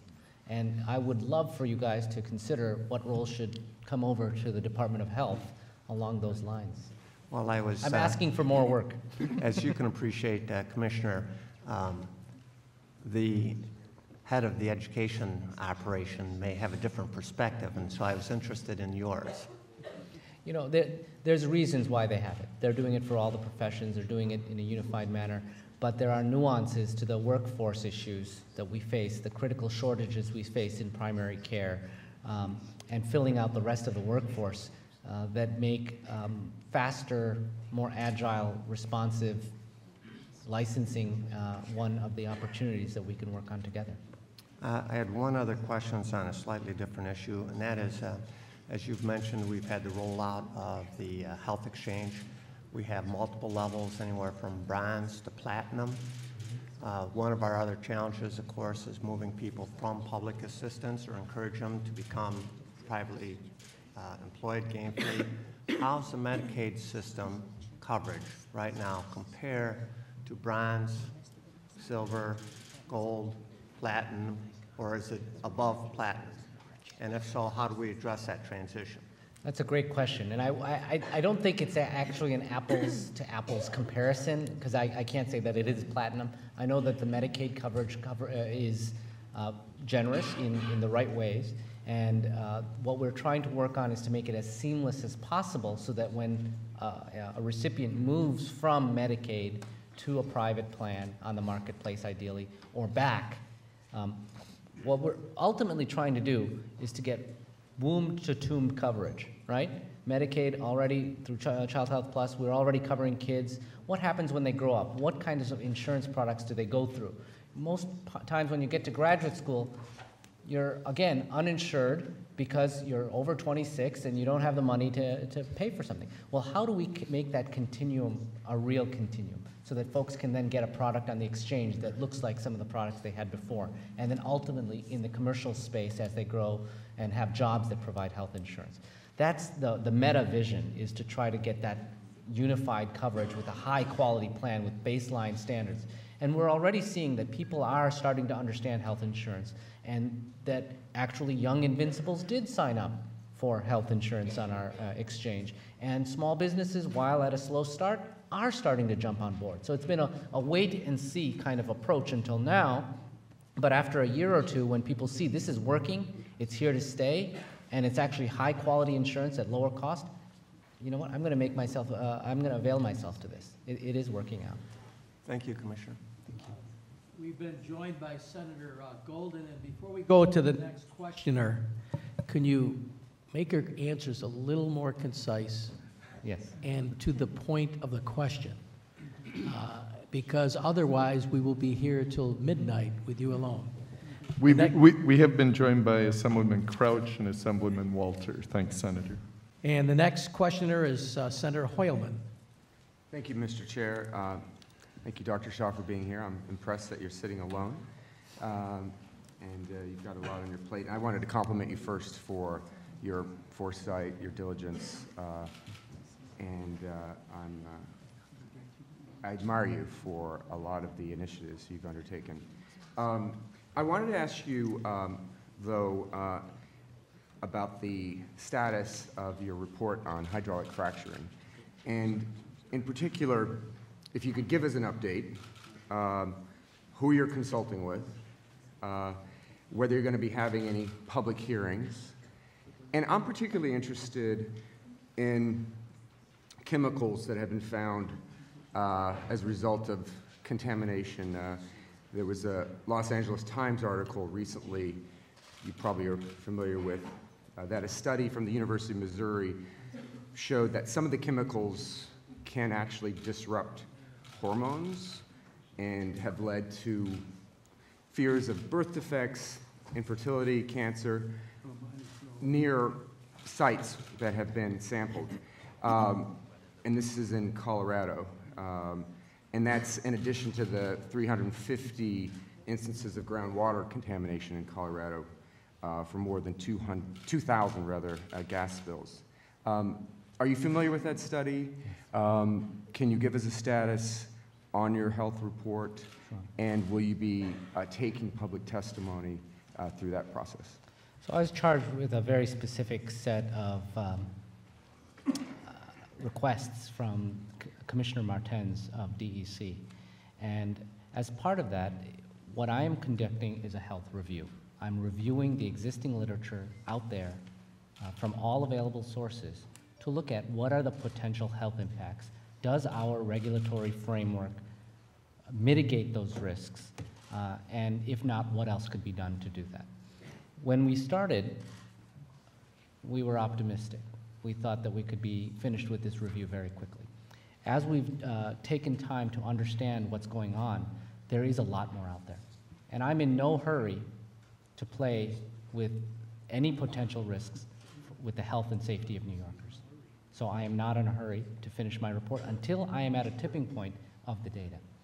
What does that mean? We know that there are ongoing studies. The studies you cited, for example, go back to 1996 in terms of the kinds of patients they enrolled and the kinds of birth defects that were looked at and other things. What happened in 1996 is very different than what's going on today. So to the extent that I'm looking at the relevance of research, how it pertains to what New York is proposing under the SGEIS framework, you know, what is the evolving nature of the technology, all of that has to play a role. And that's why it's taken much more time and much more energy, and it's been a much deeper research review than I originally anticipated. So I'm not in a hurry to finish this research review. To the extent that I will fulfill my charge and report back to the commissioner, to Commissioner Martens, the review when I'm ready, that is the extent of my plans. So are you consulting with experts in a public forum, or is this mostly a private study? Well, this is a highly emotionally charged area. And to the extent that we want to be objective and scientific and stick to the facts, we are continuing our work as needed, reaching out to whoever I need to reach out to. I've in the past flown around to other experts around the country. We've engaged folks in the past individually, and we will do whatever we need to do to make sure that the review is thorough and complete when it is delivered. Thank you. And since I have a couple minutes left, I'm going to ask you about your admirable comments on ending the AIDS epidemic in New York, and thank you for those.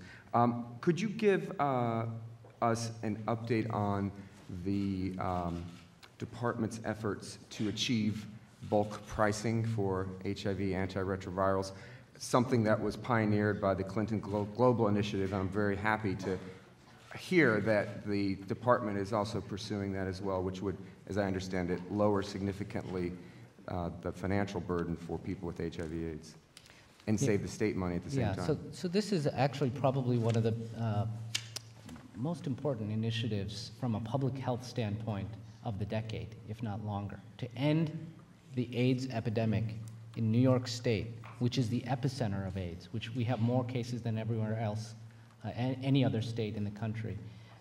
To be able to do that successfully and commit to it is a very big deal. Part of it is getting patients on therapy and keeping them on therapy. One of the barriers has been the cost of the pharmaceuticals. So we are in ongoing negotiations as we speak with major pharmaceutical providers of antiretrovirals to make sure that as we ramp up patients who are getting treatment and staying on treatment, that patients can actually afford it, and we can as a state afford it. We don't want another $1 billion going out to line the pockets of others. On the other hand, there are opportunities where we can work together and really set the national model and the international model so that drug companies would be very happy to partner with us and show that this is within reach if you do it right. Let's get more patients on antiretrovirals. Let's keep them on them, and let's make this just the prevalence for the very first time to go down of HIV and AIDS. This has been a very big part of our work in Medicaid as well for the last few weeks. Well, please let us know how we can be helpful in that regard. Thank you. Thank you. Assemblyman Cahill, and we've been joined by Assemblyman Jeff Aubrey. Hello, Commissioner. I don't expect, nor do I deserve, the deference that my colleague from Brooklyn got in the length of time he took to questions, so I'm going to try to do lightning round here. I have actually 6 different areas I'd like to cover. I doubt very much we'll cover more than 1 or 2 of them. But let's start with early intervention program. My experience has been that with a approximately 10-hour hearing that we held, that we could barely scratch the surface of the issue in 10 hours. I don't expect the 7 minutes here to be able to go any further. But I do have some questions about the implementation. You indicated in response to a question from someone else that you're at 91% payment. Can you just tell me how long it takes from service to payment to get to that 91%?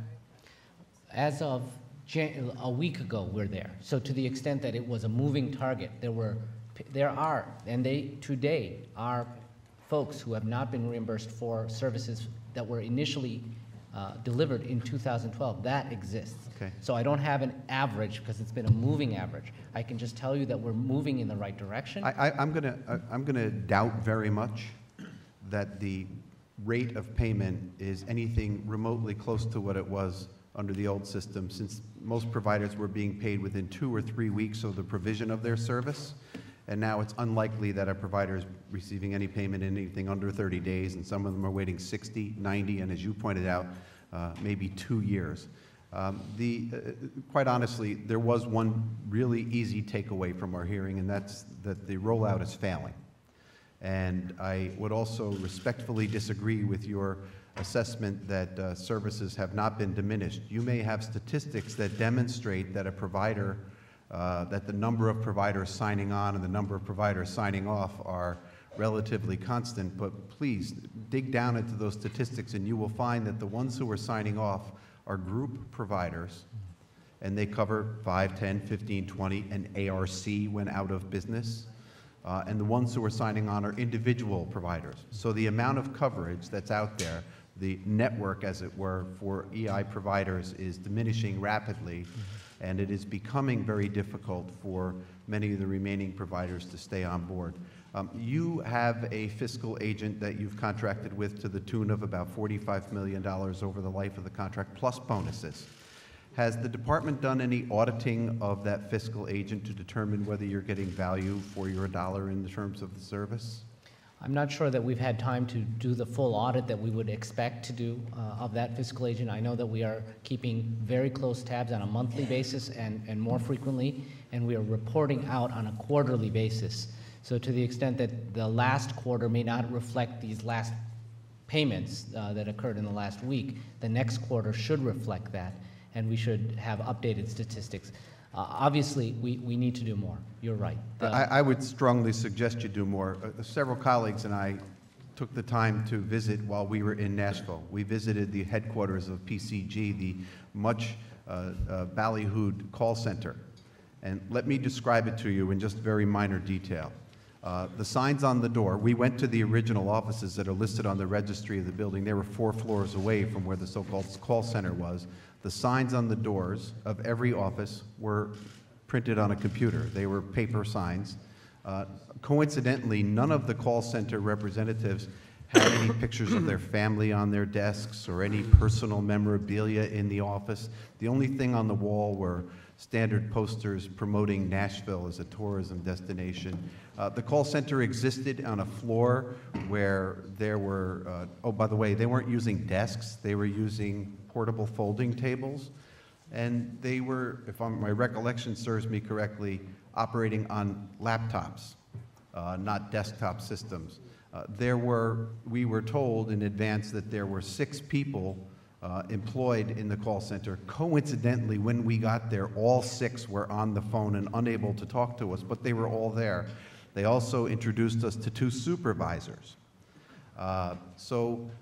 You know, I walked away with my colleagues, Senator Seward, Assemblyman Barkley, Senator Breslin, and we walked away, and I'm not going to speak for them, but we wondered if we didn't just kind of walk into something that maybe Paul Newman and Robert Redford might have done in a movie in the 70s with a little boiler room operation that was set up just for us. It really did give us that impression. And the result is bearing that out. Our providers have now become bill collectors. Our providers have now had to sort of double the number of hours that they're putting in just to get the payment that they used to get pretty automatically, and we're not seeing a whole lot of relief. I would strongly urge that you take some serious steps and review that, but with the goal of making sure that our providers are able to get paid for the services that they're providing, and that we don't make them into bill collectors. Yeah. They're providing a very valuable service. So if you could follow up on that, I would be very appreciative. The next area that I wanted to cover was the Spinal Cord Research Fund. That was created back in 2000, well actually it was created back in 1998, was defunded when the budget hit the skids in the Great Recession, and this year the governor is proposing $2 million to be part of the fund. The fund was supposed to be $8.5 million. It comes out of the $160 million in surcharges on motor vehicle fees paid for fines. Is there any possibility that we could see that fund increased? And if so, if not, then how do we expect to keep pace even with what the least of the other states are doing in this area?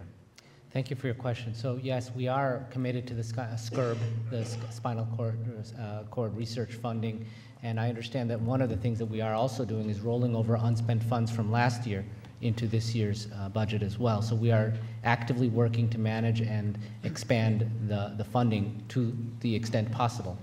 If there are unspent funds, it's surprising to me because I can identify just 3 of the several dozen agencies that could use far in excess of the 8.5 that should have been budgeted but has not been budgeted over the past several years.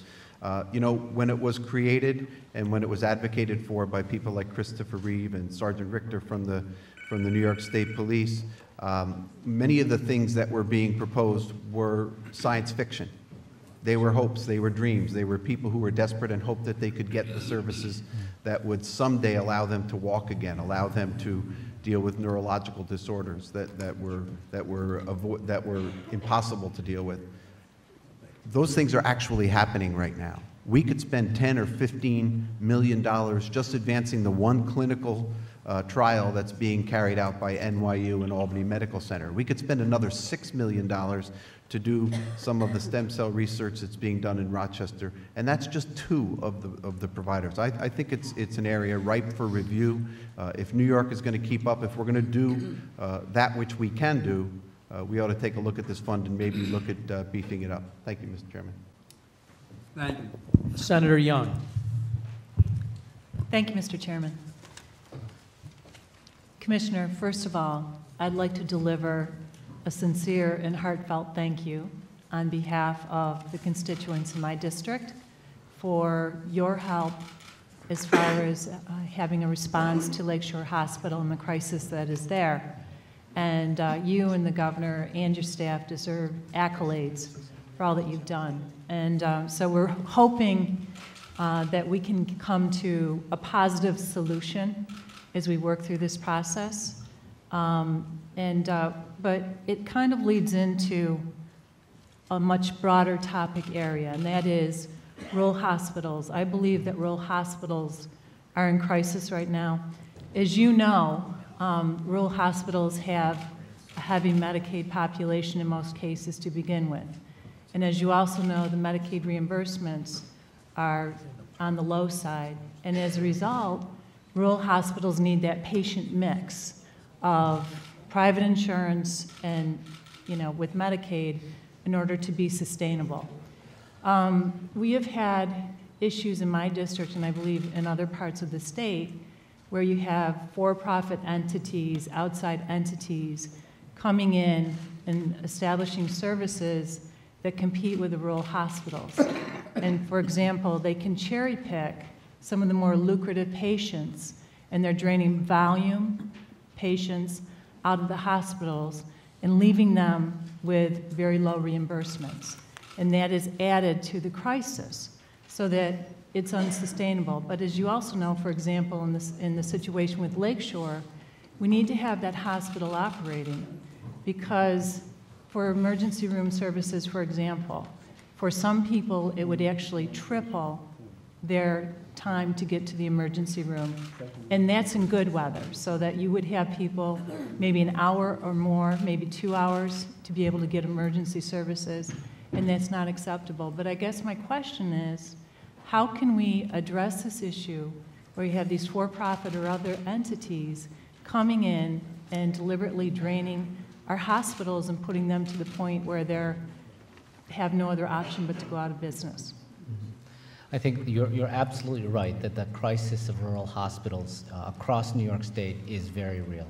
And we need to do whatever we can to think creatively about keeping access to needed services local to patients who may be in otherwise rural or distant places.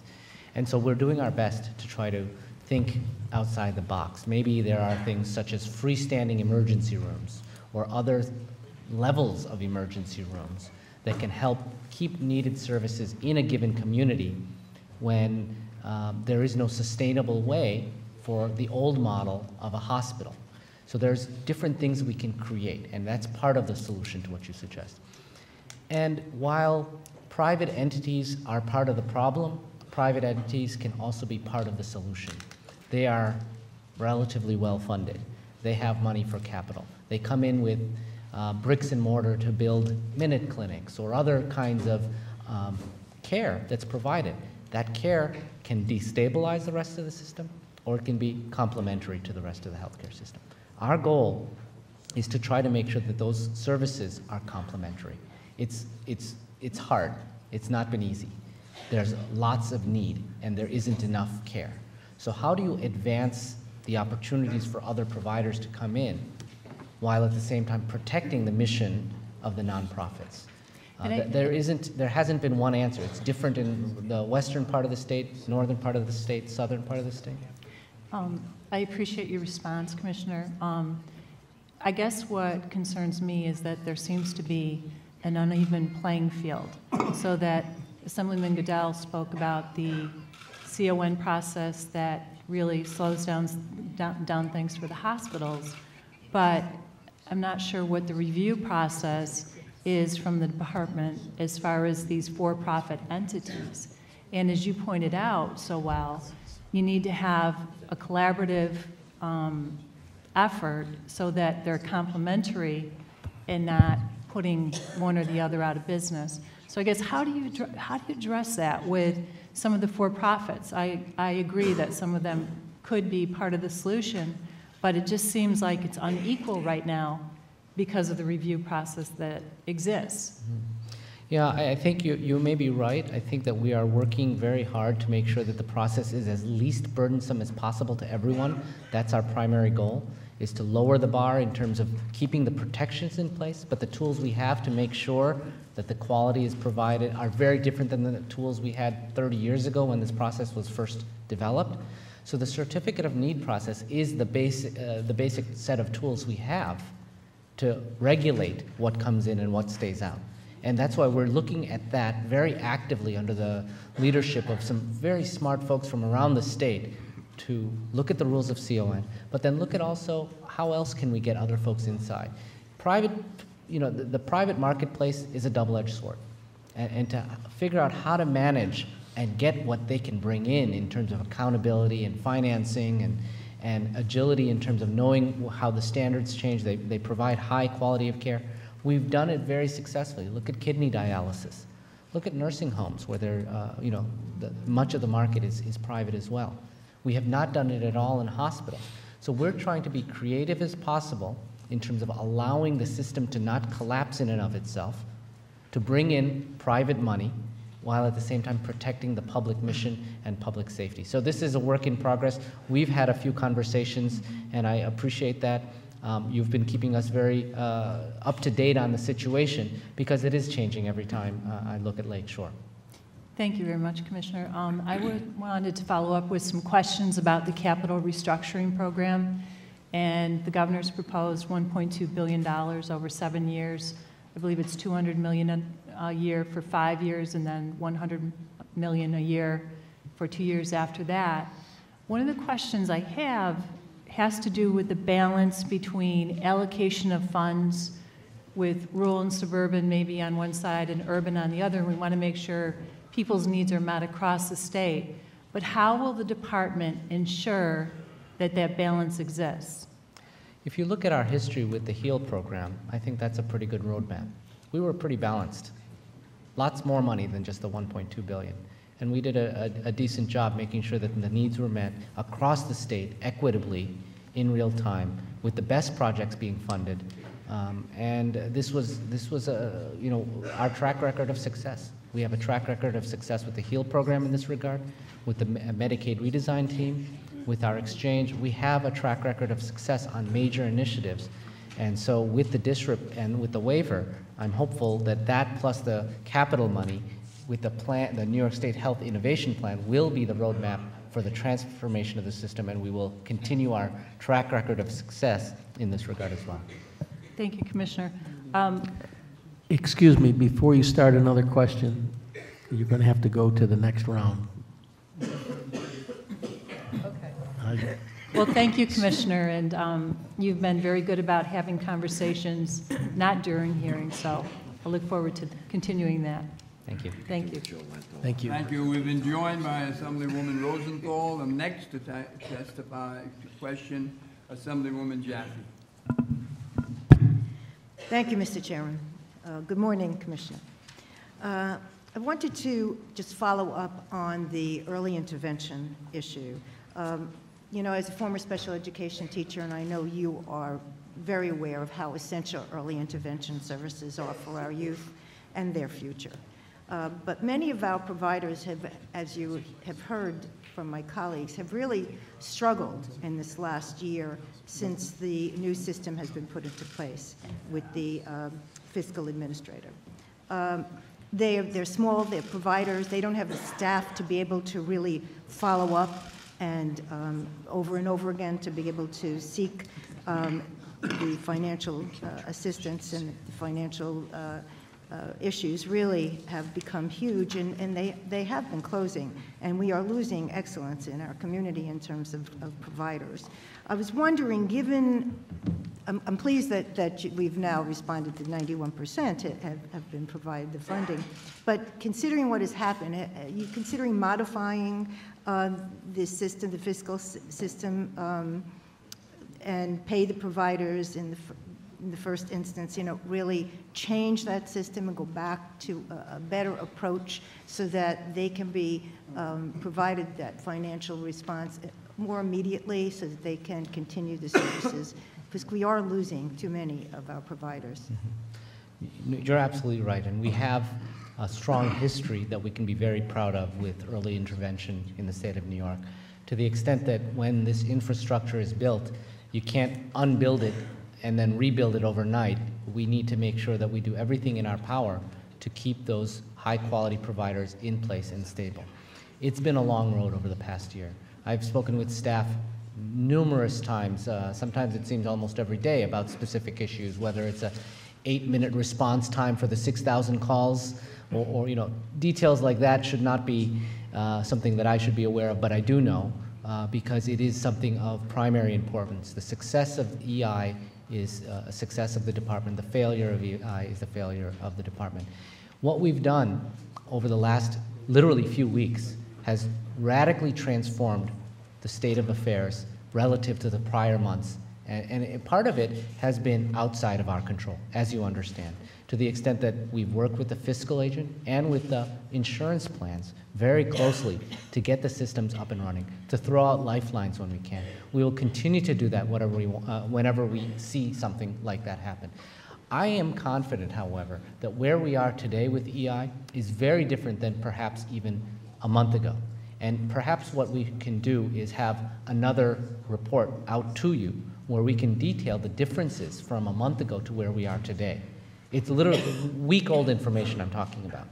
And rather than changing ships mid-course again, let's stick to the system, because I think we're there. We're almost there. And give it another, well, let's report back to you and see what happens. I would hope that just when you look at and review what has been happening, the smaller scale providers, the ones that are really struggling. in a very significant way. So I hope that you would take a look at that as well and perhaps consider significant changes that you could offer so that they can sustain the services that they provide. Thank you. I also wanted to follow up on a question regarding the hydraulic fracturing.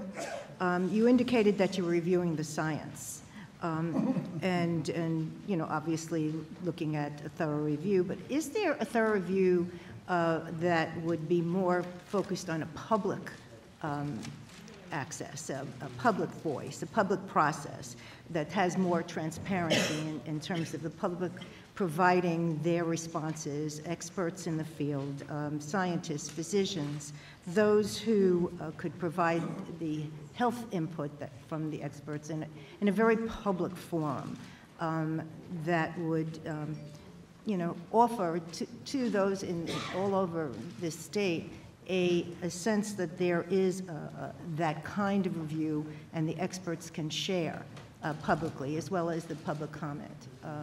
Is that something that, you know, is being considered, and I would suggest that it's something that should be done to provide more confidence in the community that this scientific review is something that we can understand better in a public forum? Thank you for your question. You know, there are absolutely important roles for transparency. It helps the process in many ways. When it comes to certain types of science, however, there is a role for having transparency at a certain point. There has to be an objective period during which time the science is allowed to go where it goes. For example, the complexity of some of these studies, when they were done, over what period they were studied, how the measurements were taken, it's much more complex than something that a 2-minute public conversation or a testimony can allow. On the other hand, afterwards, absolutely check every single assumption, check every single fact, check how we got from where we started to where we are today, and openly look at it, dissect it. The issue is, when do you do that? And right now, it's changing so quickly. There's so many studies coming out that I'm not prepared yet to share that or start that conversation today in a forum that will just add to confusion and will distract from the work that is going on. But as moving forward, there will be a public forum, you know, public to the extent that discussion. I've been asked to deliver a report to Commissioner Martens, I will deliver my report to Commissioner Martens, and then he can choose to do whatever he likes with it. Well, I also just want to close by thanking you for your recognizing the shortages in primary care in our communities. I think focusing on primary care is essential. It's preventive, and it really helps so many to be able to, you know, really be healthy as children, as adults. And, you know, I've seen, as an educator, I've seen too many in our community, as you noted earlier, who do not have the health care. And then they wind up in the emergency room. And not only is it the cost to all of us, it's also a cost to them in terms of their lives and quality of life. So I think we need to continue to focus on more access for primary care, and I appreciate that effort. Thank you, Commissioner. Senator Montgomery. Thank you, Mr. Chairman. Good morning, Commissioner.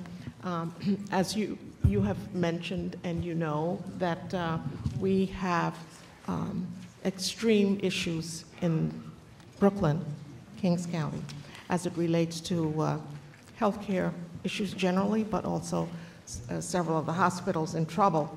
And in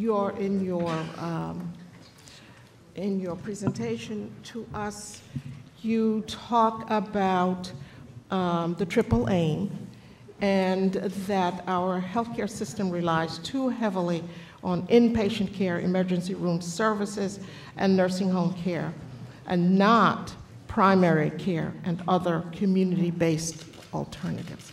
So my question, I will combine two issues into one.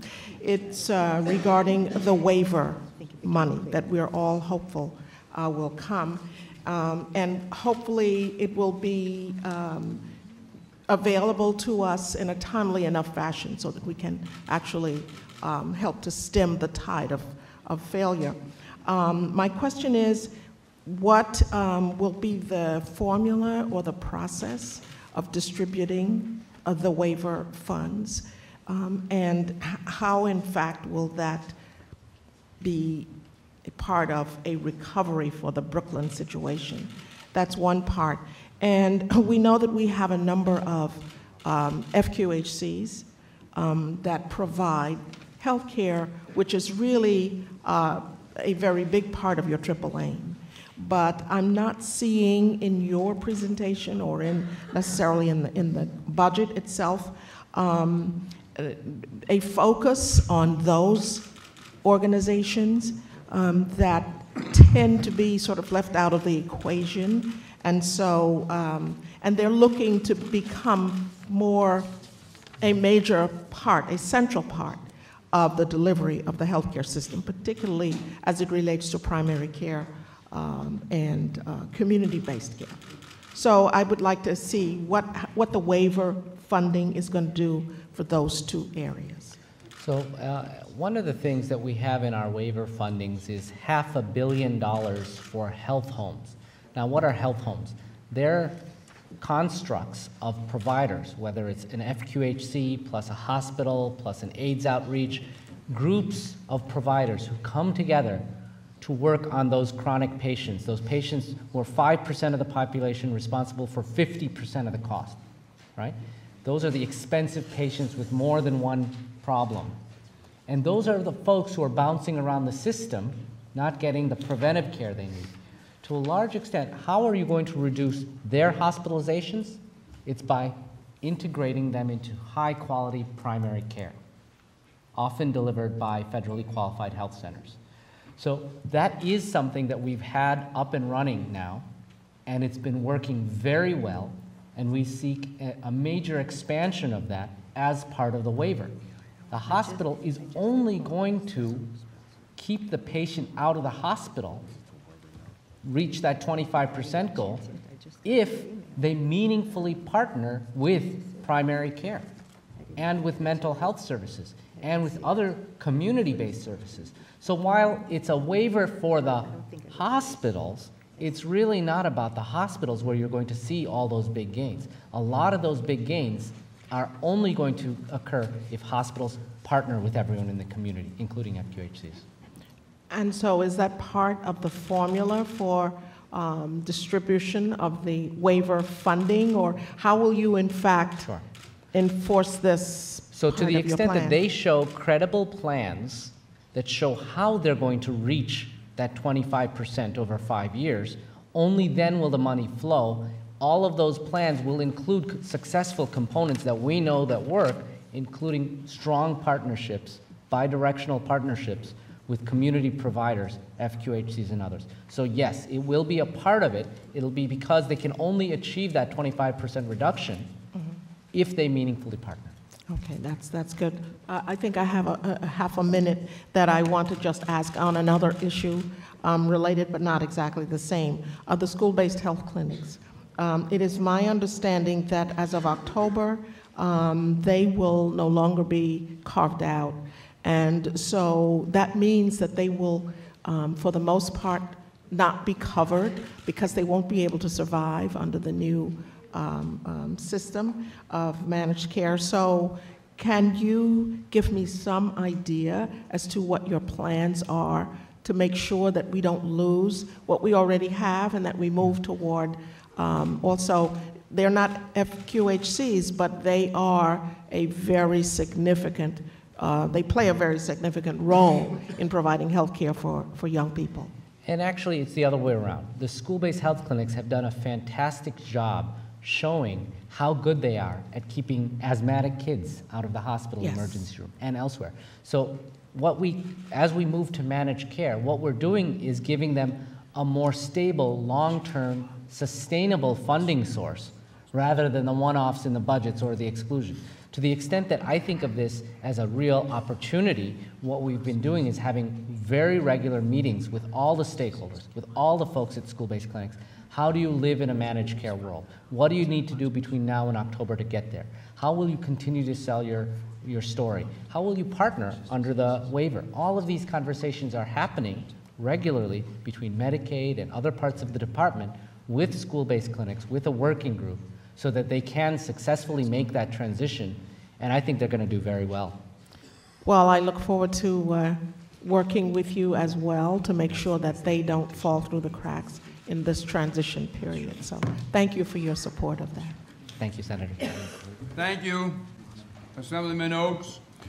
Thank you, Commissioner.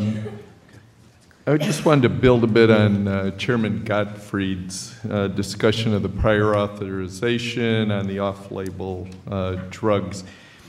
Can you tell me what drug classes there might be that are being prescribed off-label or for off-label use, and then maybe some specific examples of some of those drugs? So I can tell you there is an epidemic of our children, of our youth, being prescribed very active medications that affect brains over time. Expensive medications, antipsychotics, they have not been studied in children. There is the assumption that they will help with behavioral issues in the classroom, and as a result, kids will be able to participate in normal classrooms. There has been an epidemic of sorts in this regard, to the extent that this is largely, almost exclusively off-label and of real concern to me. This is one example where we might be able to ramp that back with such a policy. If you have an opportunity as a follow-up, I'd be interested in seeing, again, you gave that class, looking at others and/or some of the specifics that we are concerned about as a state. Also, I wanted to bring up the General Public Health Work program and its expansion to include prenatal care. Will all of the women who are receiving the prenatal care be required to enroll in a health insurance program? No, I think the goal of that is to really try to get insurers to pay when they should be paying, and on the other hand, for women who don't have access through any other means to still have that safety net. So the goal is that let's get the right folks with the right pockets paying, not to really cut services, but to cut the costs to the state while still retaining a strong safety net so no one's left behind. An extension of that is the Medicaid is trying to extend the nurse-family partnership, for example. We're trying to get first-time Medicaid moms to actually have a nurse visit them in the home every month through pregnancy and for 2 years after. That's an example of a service that we're extending and expanding on so that the safety net is stronger because there's a strong evidence base that it works. Will counties be negatively impacted if they don't make a good faith effort to assist with enrolling, the moms? I'm not sure I understand the question. Well, there is some wording, as I understand it, of of making a good faith effort of enrollment, and so it was just kind of looking. Now there will be eligible if the counties don't come through, Yeah, I mean, obviously this is in everyone's best interest. It's in the mom's best interest to be in a high-quality program, not just one service. It's in the county's best interest to get out of the business of which they've been doing for a while, but they're getting more and more out of as insurance companies and others are picking up and focusing more on their public health and other areas. So there will be a transition period. I can assure you that we will watch it very carefully and make sure that any transition issues that occur will be addressed in real time. Thank you, Commissioner. Thank you.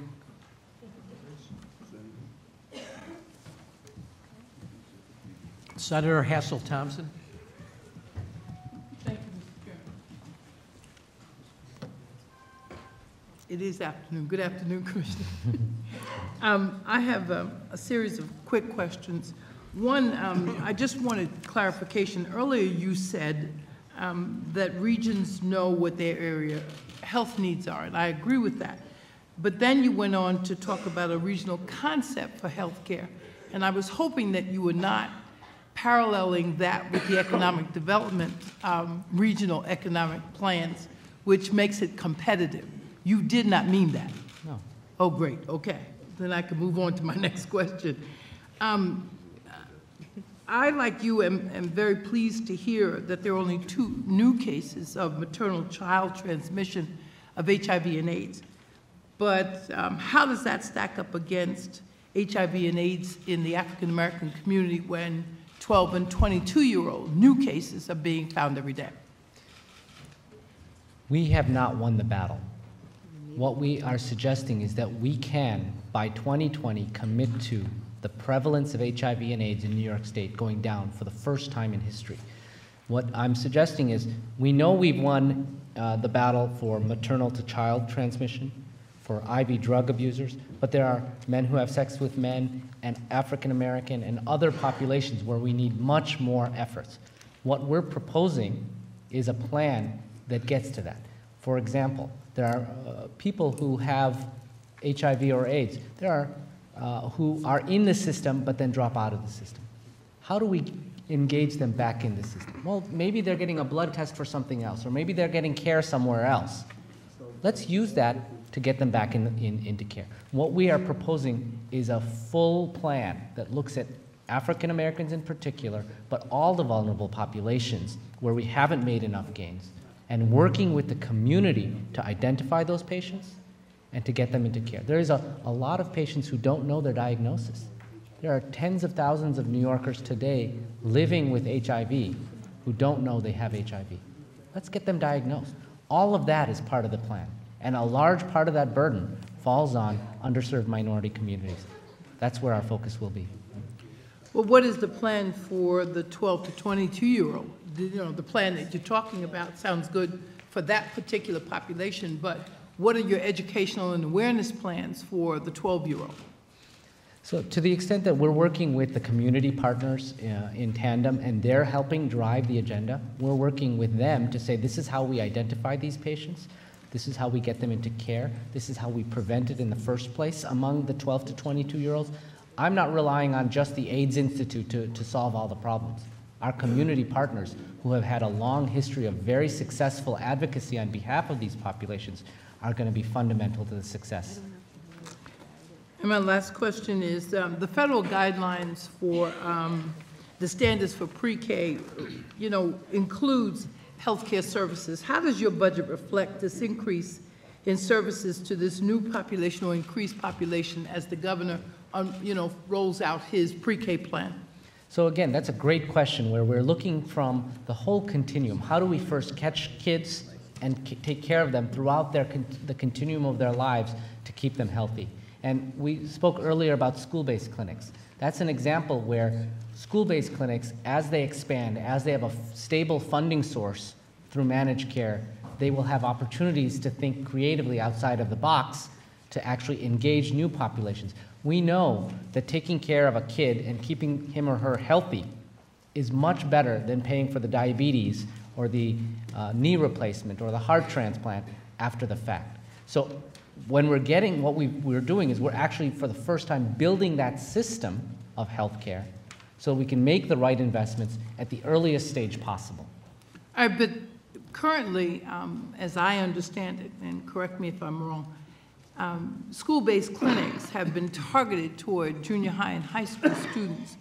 How, you know, pre-Ks are a very different kettle of fish, and we haven't done this in a universal sense. Right. So what is the plan for, how would school-based clinics affect this particular population? I'm suggesting school-based clinics as one potential alternative. It is not yet real. It is an opportunity out there. To date, what we do with funding through CHIP, Child Health Plus, and other early intervention and other programs already have points of contact with the pre-K population. To the extent that pediatricians need to be paid more, that the patient-centered medical home model needs to be strengthened, all of these kinds of things can help pre-K kids outside the school. There may be opportunities as we see school-based services expand to also think inside the school, because that's where you can reach them, that's where they spend a lot of their time, and that's where you can start to influence the family, not just the child. You're speaking conceptually. That's right, because it is But still you're a speaking concept. conceptually. My question was budgetarily. Where is it in the budget? You know, because while you're talking about pre-K as it currently exists, the governor and everybody is talking about expanding on that number significantly. And I'm not clear that your budget reflects that. That's my question. I understand the concept, but I want to see it in the budget. Okay. Thank you. Assemblywoman Millman. Thank you. Thank you. I think I still can get in. Good morning. Thank you, Mr. Chairman. Good morning, Commissioner. Yes, I know. I will have to speak fast so I get it all in the morning session. One question that that I still don't understand is, as you know, I'm the assembly member who represents one of these very distressed hospitals in Brooklyn, and yet, and very much looking forward to getting our share of the Medicaid waiver. But I don't understand why I've been told several times that when we are successful, and I certainly hope that we'll be successful as soon as you alluded to earlier, why this Medicaid refund for us, and it is a refund in a lot of ways, will not address the needs at Long Island College Hospital. Could you expand on that? Sure. So the Long Island College Hospital is a different situation than Interfaith specifically. To the extent that we're working with SUNY and working with SUNY on their RFP and helping them along in terms of their thinking, SUNY and the local courts are really in charge there. We are here to provide any support that's needed, but it's, again, the purposes of the dollars from the waiver have to meet very specific needs. They have to show how you are going to reduce admissions by 25%, those ambulatory sensitive admissions and unneeded admissions. Only then will any institution or institutions get such dollars, right? That kind of transformation can occur with Interfaith. Lich is a different story. Lich is already, you know, they're on their own right now with SUNY and us helping as much as we can, but that's a process that they're controlling and that is moving forward independent of the waiver process. And so we're now in the process with the new and improved, if you will, and I don't think it's new or improved, but RFP process, which is due the end of today, where the SUNY has allowed the firms, if you will, to reapply. And if one of those applications comes through as the most successful one and addresses some of the concerns that you expressed before, then could the waiver then be used if one of these were to be successful? I don't know. I honestly don't know. All right, thank you. Let me ask you about something totally different. As chair of the Aging Committee, we've spent a lot of time talking about the a crucial element in our aging population, and that's the AIDS, AIDS is also something that's cropped up, but I want to talk about Alzheimer's. And it is now close to $2 million that's sitting somewhere, and it comes about as people who have done a checkoff on their income tax. And it's supposed to go for AIDS, for Alzheimer's concerns. And yet none of that money's gotten out the door. And it's close, I think it's 1.8 million now. That was the last number that I got. So it's close to $2 million. So what is the department doing to see that that money gets to the organizations that are doing such fine work in all parts of our state? Yes, thank you for that question. And it is an important epidemic that we need to address as well with the aging population. We have actually, over the last month, started to come up with very specific plans on how to move that money and most meaningfully work on early diagnosis and getting folks into treatment as quickly as possible with those monies. And at some point in the near future, I'm sure we'll be ready to share those plans with you. We will reach out to you directly. And then before I leave this topic, if that's the last question that I have for you, What caused the delay? Because people have been checking that off for some time now. This is not just something new that happened. I mean, for that many people to put whatever small amount it is to come out of their income tax refund, to collect, there's been a lot of. what happened? Why was there such a delay? So there are delays in across the board because of sometimes the nature of the law may not allow for expeditious spending of the money. I'll give you a real example. With the prostate cancer checkoff box, it was only one organization in California that was specifically named that could get the money. We need a change of the law, and in the governor's executive budget, we have proposed that change in the law so that we can expend those funds. To the extent that there are different issues where money has been unspent, we are trying to address actually about 6 different areas in this executive budget that Governor Cuomo has proposed. So I can expect from you at the time that we do something in terms of which organizations will be the beneficiaries of this money. I'll hear something from you on that front. You will hear a full update on where we are and what our plans are shortly. Thank you very much. Senator Golden. I'll be back. Thank you, Mr. Chairman. Thank you, Commissioner, for your testimony this morning. We're looking forward to working with you and the governor to get this Medicaid waiver. It's important that we get it, the federal waiver, so that we can help those 237 distressed hospitals across the state. So we're looking forward to working with you to get that accomplished. I understand we had $17 billion in savings for the federal government, which I presume it was a $17 billion in savings to ourselves as well. So it's a $34 billion spending savings. I'm sorry, not a spending, but a savings. Could you get a breakdown for us, for myself, so that I can have a better argument as I present these arguments to the federal government? We have some press releases going on, and we'd like to have how we were able to save that $34 billion for the state. And if the chairs of this committee could get it as well. So the question related to how do we save $34 billion? We're on track to save $34 billion. To be honest, we've saved $4.6 billion the first year alone, and we're on track to save $34 billion, combined state and federal. A lot of large programs led to these savings. One has been the commitment to the global cap. As we committed to a global cap, it's now 3.8% rise in Medicaid this year. What that has done is that has changed provider behavior. They know that we're looking at them and that we're reporting out on a monthly basis to the dollar how much each sector is spending, how much is going toward nursing homes, how much is going toward managed care. Can I get a one-page memo on that? I'm sorry? Can I get a one-page memo on that? Would you like a report on that? Yes. Yes, absolutely. please. Yes, it's, we'll send you the monthly reports going back from the beginning of the program. Thank you. There was money distributed, $150, $160 million out of HEAL money. I believe there was an announcement last week of about $56 million or $57 million was distributed. A large chunk of that went to Brooklyn Hospital and to the Brooklyn hospitals. I understand that Luther Medical was at that table in the discussions. I understand that they're working on a margin of a 0.26 profit, which is not exactly a big profit margin. But they obviously were not chosen at the end of the process.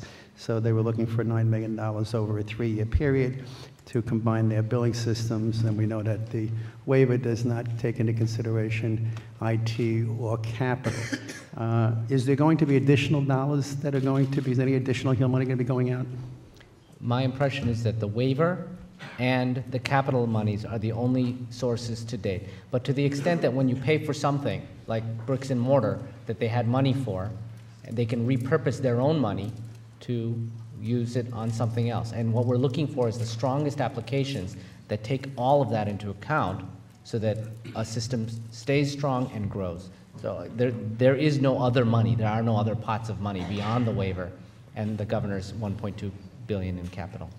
Well, they turn around there in desperate need of those dollars. So if there's somebody I can sit with your office with in the future, in the near future, to figure out how we're going to keep them alive, it's important that that hospital does not become one of those hospitals in the red very shortly. Brooklyn has enough issues going on. We need to keep those that are in the black, and I think they need that funding.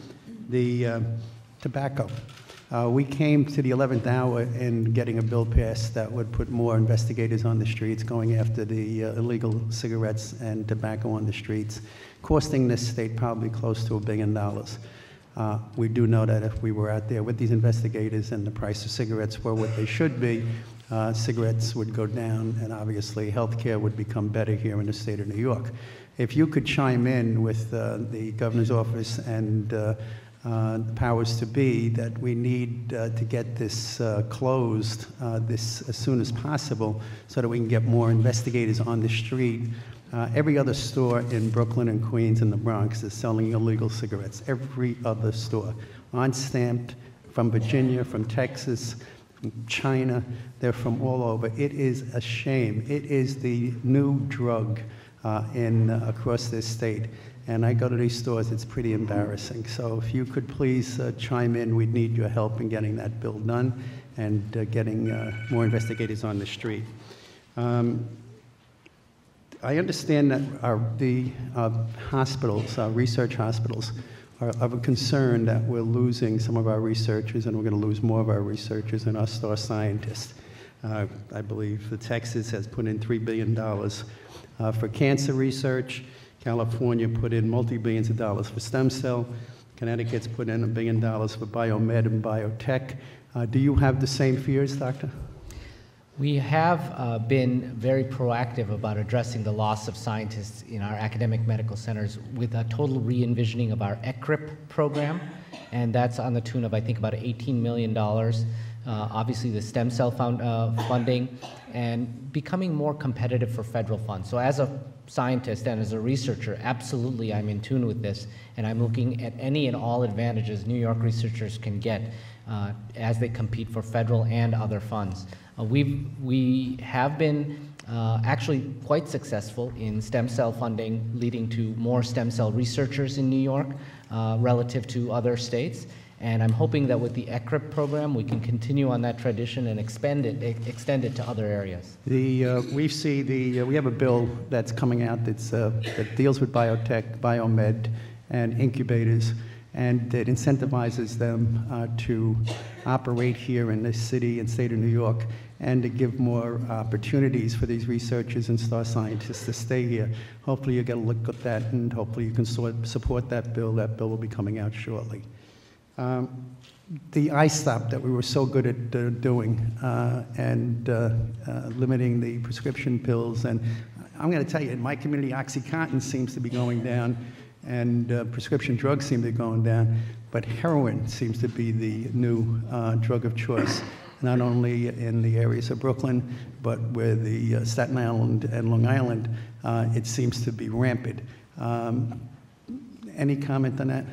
You know, absolutely. We know that, and we're watching very closely and working with law enforcement partners to make sure that as we enforce with I-stop, we also provide a lifeline with adequate treatment and programs. So to try to get folks who don't have access anymore to get on the off-ramp rather than switch to illegal substances. Are you seeing the same results? Anecdotally, I don't have numbers to back that up. Thank you. Last question. I'm sure Senator Hannan may have dealt with this already, and if it did, just ignore it and we'll move on. The in-network and out-of-network. We dealt with the out-of-network situation when it came to emergency care. Everybody is in network if it's an emergency situation. If it's not an emergency situation, it's a planned procedure, such as a transplant, and if you want to go into the city of New York to have that done, you have problems because the hospitals, they have limited number of plans. Some of them have no plans. And out-of-network is definitely a situation for the residents in the areas that I represent, and I'm sure for many of my colleagues. Are we going to require some form of out-of-network policy for these plans? It's premature to discuss our plans. I can just tell you that we are monitoring network adequacy continuously, And as any issues crop up, we will make appropriate changes. Because it is definitely onerous on an individual to make sure if you're having a transplant and you're going to have 30, 40 people in and out of your room over a course of 3 to 4 weeks to make sure that every individual is in network. That's onerous to the individual that's having those procedures done and can be quite costly, so you can understand the importance of that one. Thank you very much, Commissioner. Thank you. Thank you. Assemblyman Avenatti. Thank you, Mr. Chairman. Thank you, Doctor. I'd like to follow up on the last field that we were just talking about. There are reports that the health plans that were obtained through the health marketplace have not reached an agreement with the Westchester County Medical Center, and as of now, none of the people who have those plans can access the Westchester County Medical Center, which is the major trauma center north of New York City, and as I understand it, the only real trauma center between New York City and Albany. What is your department doing to resolve this problem? So we are absolutely monitoring that to the extent that in an emergency situation, for example, trauma, car accidents. Doctor, thank you. I don't have much time. I understand the theory behind it, and I appreciate your monitoring it. I'd like to know what your department is doing. Are you intervening? Are you working with the medical center and what are you doing? For trauma services in an emergency situation, they would be covered. That's not my understanding today. How did you come to that conclusion? We'll check. I'll get back to you. But that's Thank you very much. Next, I'd like to move on to, you were talking about a database program.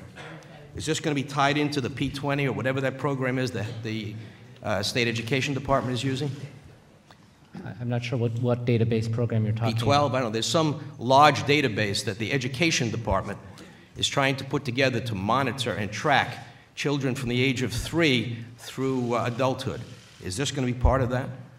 I have no plans to work with, I am not aware of that program, and I have not had discussions with state education about combining any databases with their Okay, now, P20. who is going to hold all of this data that you're proposing for a statewide system? I assume you're talking about the statewide health information network, New York? Yes, the sir. Shiny? Okay. So that is actually something that today all the regions already have. There are 10 regions, RIOs, Regional Health Information And Organizations. who holds the data today? The regions. Who is the region? So, for example, here, or let's say in Manhattan, right? There are the hospitals have set up a system where they connect to each other, and they have servers where they store data in a secure format, so that when a patient gets admitted to one hospital versus Right, another. but that's the hospitals with their own private databases and linking them together. They form their own little internet. When we go on a statewide system, are you talking about giving this to a private company? No. So who's going to be in charge of the database? There will be, it's a federated system where the data is local, but it's connected. We're building the pipes. What we're suggesting is But this building will the be pipes. state employees that will be managing this. There will be state oversight of. That's different than state employees. That's correct. Are we going to have outside contractors doing this? We will have outside contractors doing it who are currently doing it today. The RIOs And are all who's outside doing contractors. background checks on these outside contractors, and who's making sure that this data is secure? Absolutely. That is my primary concern, is that the data is secure. My question was And who is doing it, that not today? is it your For concern? example, KPMG does audits. of Excuse all me? of it. KPMG is one of the auditors that audits these to maintain the security of these. Well, Target private- thought it was secure also. I'm concerned about making sure that this data remains secure, and I wanted to know who is in charge of this. Who are you planning to give this contract to, who's going to hold the medical, clinical, patient data of every person in the state? No one will hold all that data. What we're creating is a network which will allow connections across the system. So when you get in a car accident in Buffalo, they can pull up your medical records from Brooklyn. That kind of thing already exists at regional levels. Right. What we're doing is we're building the pipes to connect it at a statewide level. Anytime anyone accesses any of that data, there's a full audited trail of who accessed it, And who when, does where. who does the audit? KPMG. Is that available to us to look at? I am not aware that it is available to the public or anyone right now. I know that they are one of the contractors who adequately provides oversight to federal standards of HIPAA to make sure that the data is secure and private. That is my primary concern, is the security and privacy of that data. Doctor, you were talking about the Medicaid redesign team, and we're talking about managed care for people with developmental disabilities. How is that going? We are going slowly, and we are making sure that all patients will be ultimately cared for in systems. The DD issue is one of those things that we're working on over time, and we'll delay it or accelerate it as needed to make sure that patients get what they need. I'm glad to hear you're not rushing into it without following it carefully. Do we have a survey of how many psychiatrists and how many mental health professionals actually belong to networks today? To belong to whom? Belong to the networks that you're hoping to move these into? I don't have that data. Has the health department done that data? I am not aware. I would assume that if you're talking about the developmentally disabled, that you're talking about OPWDD, and perhaps that commissioner might have that information for you. Well, isn't it your department that's moving forward on the Medicaid redesign? Absolutely, and we would work with them on that level of data. Because I'm concerned, I'm hearing from mental health professionals that most of them do not belong to networks, that many of them are not physicians, and so they're going to be losing their clients, in effect, but the impact is on the clients. They'll find another way to make a living, but it's on the clients who are now going to not be able to use their current mental health professionals, because the mental health professionals are not part of the networks that are being used for the Medicaid redesign. To the extent that we want to minimize any and all disruptions, especially when it comes to mental health services, that will be closely watched and tracked. That'll be watched and tracked, but you haven't done any surveys yet to see how many mental health professionals match up with the networks you're planning to use. No, I said I'm not aware of those. I said maybe the commissioner of OPWDD is aware, or we can find out that information and get it back to you. Okay, lastly, on the early intervention, I share my colleagues' concern because I believe that what you're espousing here is good theory, but is in fact very different from what's happening on the street. I have a stack of letters right in front of me now that came in January 15th, January 20th, indicating that while the percentages of claims being paid has in fact increased, the amount of money outstanding has not. And it's the amount of money that is out there that is a major burden on the providers. And that in fact now a large number of these professionals, not the providers, but the professionals who provide the services, like the behavioral therapists, have left the field. There is a limited number of them. They're in great demand. They can go do something else in their fields. They don't have to do early intervention. And that now we have a major backlog of parents trying to get services for their kids, even in a place like Westchester County where there's lots of providers. And as you understand, if we have just a month's delay for a child who's a few months old, that's a major, major problem. Thank you.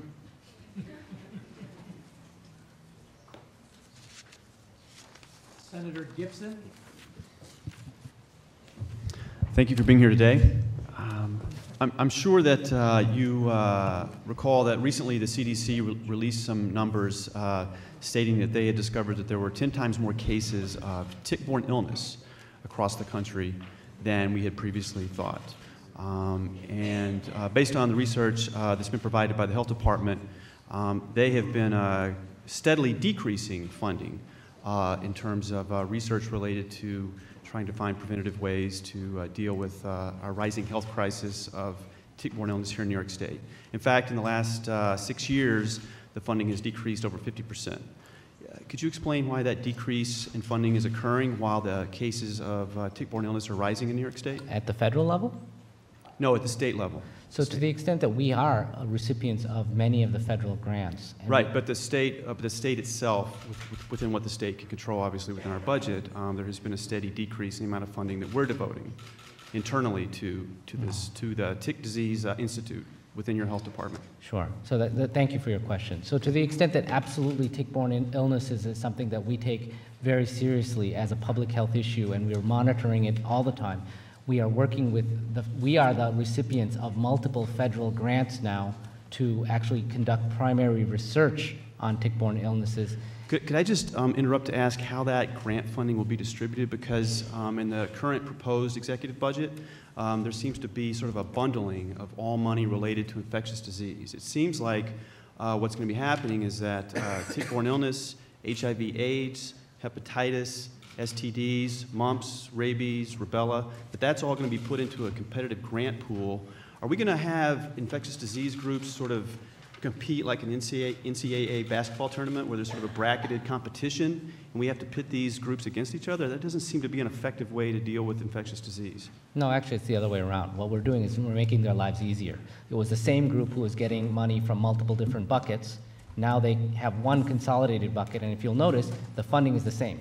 So our intent with this bucketing is to actually make the lives of the recipients easier, make the lives of the department easier, to do one big grant to a given organization instead of three separate across three separate buckets as in the past. And so this is actually a good thing in this year's budget. But does that mean that every infectious disease organization within the health department will be receiving funding? In other words, for instance, with the tick-borne illness issue, the Tick Disease Institute within your commission, if it could not meet whatever qualifications that are needed to receive that competitive grant funding, would it just not receive any funding? And the same thing with HIV/AIDS. Do they have to show some kind of proof to be eligible for this money? Will all of these groups get the funding they need, or is it going to be competitive? It's the same thing as last year. The same money, the same groups who will get the money, to the same level of funding, okay, so, but with, instead of 3 applications, 1. For example. So last year, it's a very different proposal than last year's buckets. Okay, last year the Tick-Borne Disease Institute received $50,000. Is that the amount of money they're going to receive again this year? I can't say. I don't know what they're going to ask for, what their scope of proposal is, but on average, our intent with this was to make sure that every group who gets funding from the Department of Health in those various buckets continues to maintain that level of funding, but with administrative simplification. Does it make sense to you when the CDC comes out and says that we have 10 times more cases of tick-borne illness in New York, in the country, knowing that New York State is one of the leaders in tick-borne illness, that this is an epidemic that's really rising here within our state? We have the opportunity to be a leader in trying to bring some kind of resolution to it to help those that are really suffering right now. Does it make sense to you that we only gave them $50,000 within the State Health Commission's budget last year? That seems like an incredibly small amount of money. It does seem like a small amount of money, but it's also about not that there's 10 times more cases, it's that there's 10 times more recognition. So it's the cases have stayed the same. We just understand the problem is bigger than it was. And so what we will do is work within our systems and with our partners to make sure that we use every available tool to address it. There are now, today, compared to 5 years ago, many more opportunities to get lab results together in ways that we didn't before. Our Wadsworth lab does a lot of the testing specifically around this. So we're actually looking to make the program better at many different levels, and I'm happy to brief you on that at your leisure. I, along with many other people here, have various bills in that would propose that we increase the funding to do research and preventative measures for tick-borne illness. Would you support an increased measure of funding, a substantial increase, say $1 million increase to this issue? I support, to the extent that I support for SCRB, for prostate cancer, for cystic fibrosis, for sickle cell, there are many competing issues, and I am in favor of supporting anyone and everyone who can show what they're going to give as a result of it. And can I ask, very fair that way. Sorry, thank you. Can I ask, how much money are we spending on the health study for fracking? I can't seem to get a number on that. What is the total that we've spent to date on studying the health impact of fracking? We've spent hundreds of thousands of dollars. Okay. So we've spent hundreds of thousands of dollars studying a substance such as natural gas. We can't drink it. We can't use it to irrigate our crops. But we're only spending $50,000 on researching something like tick-borne illness, which is affecting people right now. I mean, right now, people are really, really suffering from this disease. I would hope that you would advocate for an extreme addition to the funding that we're currently providing and allow New York State to take the lead in really trying to help those people that have no other place to look right now. Thank you. Thank you for your time. Assemblyman Crouch. Thank you, Mr. Chairman and Commissioner. Thank you for your time here. About 4 years ago, I had some health facilities in my district were cited for some violations of how they disposed of pharmaceuticals, which they thought they were doing the correct thing at the time. but it was noted that at that time there were different regulations with DEC, Department of Health, and even from the federal government on disposal of narcotics, in regard to, especially in regard to flushing. And my inquiry at that time, I was told that DEC and DOH were working to consolidate their regulations and make them consistent. Has that been done? Are they still differing regulations as far as pharmaceutical disposals? I'm not aware of that very specific regulation. I know that what we have done over the past year is we've made many more places that can accept pharmaceuticals. For example, working with state police on disposal of pharmaceuticals, working on take-back programs with pharmacies, working to advance the opportunity so things aren't left in the medicine cabinet or flushed down the toilet, educating people that when you're done with them, bring them back, not flush them down the toilet. I can't speak to that specific regulation. I can look it up and get back. Well, it's not a specific regulation, but it's a number of regulations, in my understanding, that of how you handle and dispose of pharmaceuticals, whether it's DEC's regulations or Department of Health. And I was told at the time, anyways, that DOH and DEC were working to try to make everything consistent, and obviously trying to bring the federal narcotics involved in it, because they have some different regulations on top of that. So one other thing, in my district, we have one of the veterans homes, and I've been there a number of times. Beautiful facility, and I will say that there's a lot of dedicated staff there that do a great job in caring for our veterans, and the veterans all seem to be very happy and healthy and very content with where they are. Occasionally I'm visiting a veteran that I know, there's a comment that they're short-staffed. I just want to put in a plug that these are our veterans, and I guess a question, are there open slots at any of our veterans' homes that aren't being filled because of a hiring freeze or anything that you know of? Not that I'm aware of. I know that we have staffed up Helen Hayes and our veterans' homes over the past year and a half. Okay. I can certainly look into furthering. I know that we are also in the final stages of hiring 2 people to oversee all of our facilities, and they will have an opportunity to take their own firsthand look at the veterans' home. And I'll be honest, the one gentleman I talked to hadn't made a comment in probably at least a year at this point in time, so the staffing might have been fulfilled, and I just, these are our veterans. These are World War II Korean veterans that fought for our country, and they are near and dear to all of our hearts, so I would just hope you take that into consideration and make sure that the staffing levels are appropriate, and so they're not getting stressed out, and our veterans are getting the care that they really need. Thank you. Thank you. Thank you. Senator Kruger. Good afternoon. I thought someone else would ask this question so I could take my name off the list, but they didn't, although many of my questions have already been answered.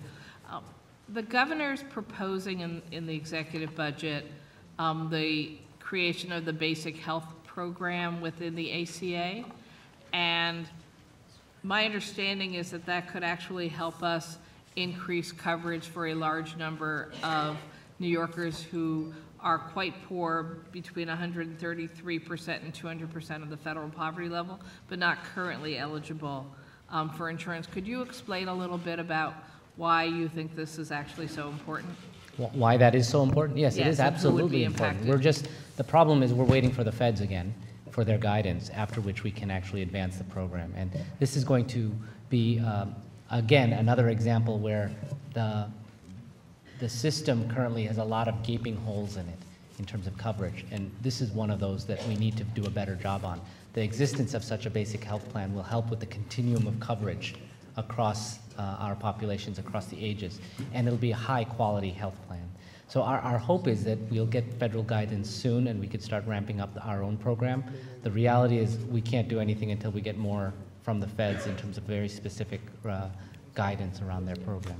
Do you have an estimate of how many New Yorkers could be covered by this program if the feds go forward?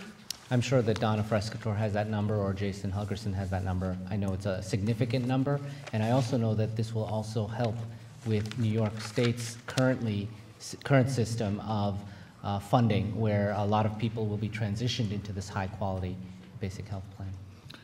And in fact, I guess two groups had done some modeling before the ACA started, and they were estimating we could have state savings up to $900 million to $1 billion. Do you know if your department can confirm that that could be this large at this point? I've heard north of 300 million, but then that would probably also reflect a ramp-up period, so I don't know where that would land.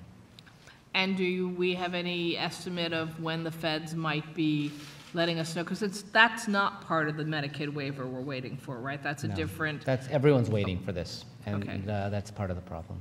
Got it. So we don't know. And if it happened tomorrow, could we start to implement in the new budget year?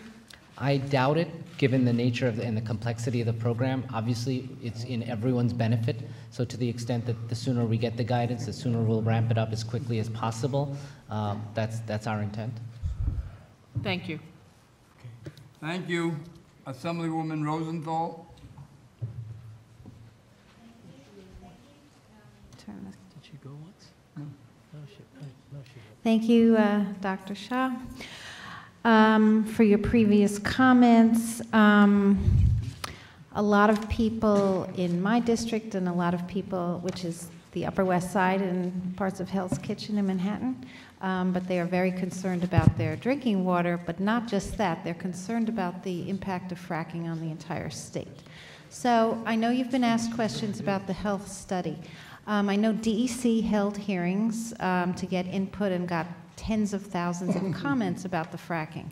But for the health study portion, did the health department conduct any kind of open hearing to receive comments about it? No.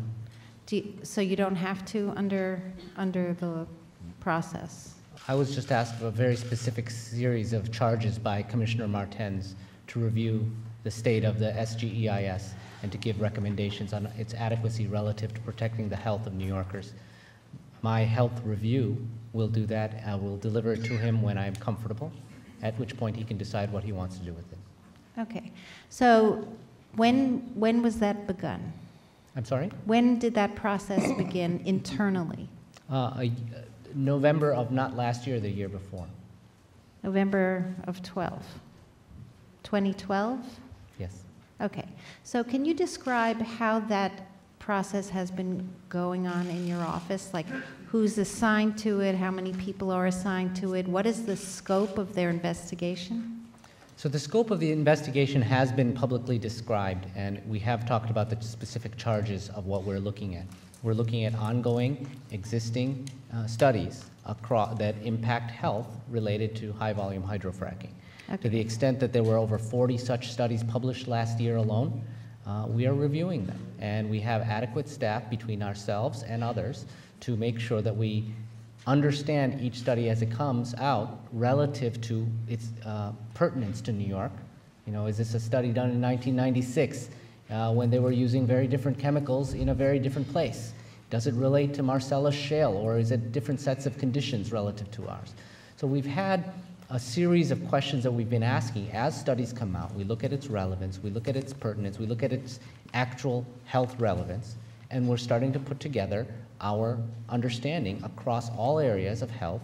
What does high-volume hydrofracking impact? And if it does, how do you mitigate it? What do you do with it? All of those questions are on the public, in the public debate already.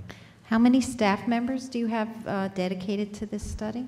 It varies depending on when. So early on we had more, now we have fewer. To the extent that it varies over time as new studies come out, we're also working with our federal partners. We're working with folks in Pennsylvania. We're working with folks in California and Illinois and Texas. It varies depending on the studies that come out. As they come out, we bring appropriate attention to them.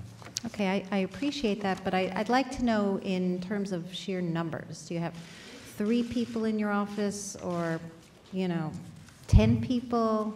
Can you give me a better picture? It can be up to several dozen people. It can be as few as maybe half a dozen on any given time. Okay. There were some recent reports, I think it was about Pennsylvania, that animals were dying, and it is the veritable canary in the coal mine, although these are land animals who have been affected by the water runoff that's toxic, and they've been exposed, they've been drinking it, and other scenarios. Do those kinds of things trouble you? Animals dying absolutely trouble me. Well, I didn't mean to throw you a softball.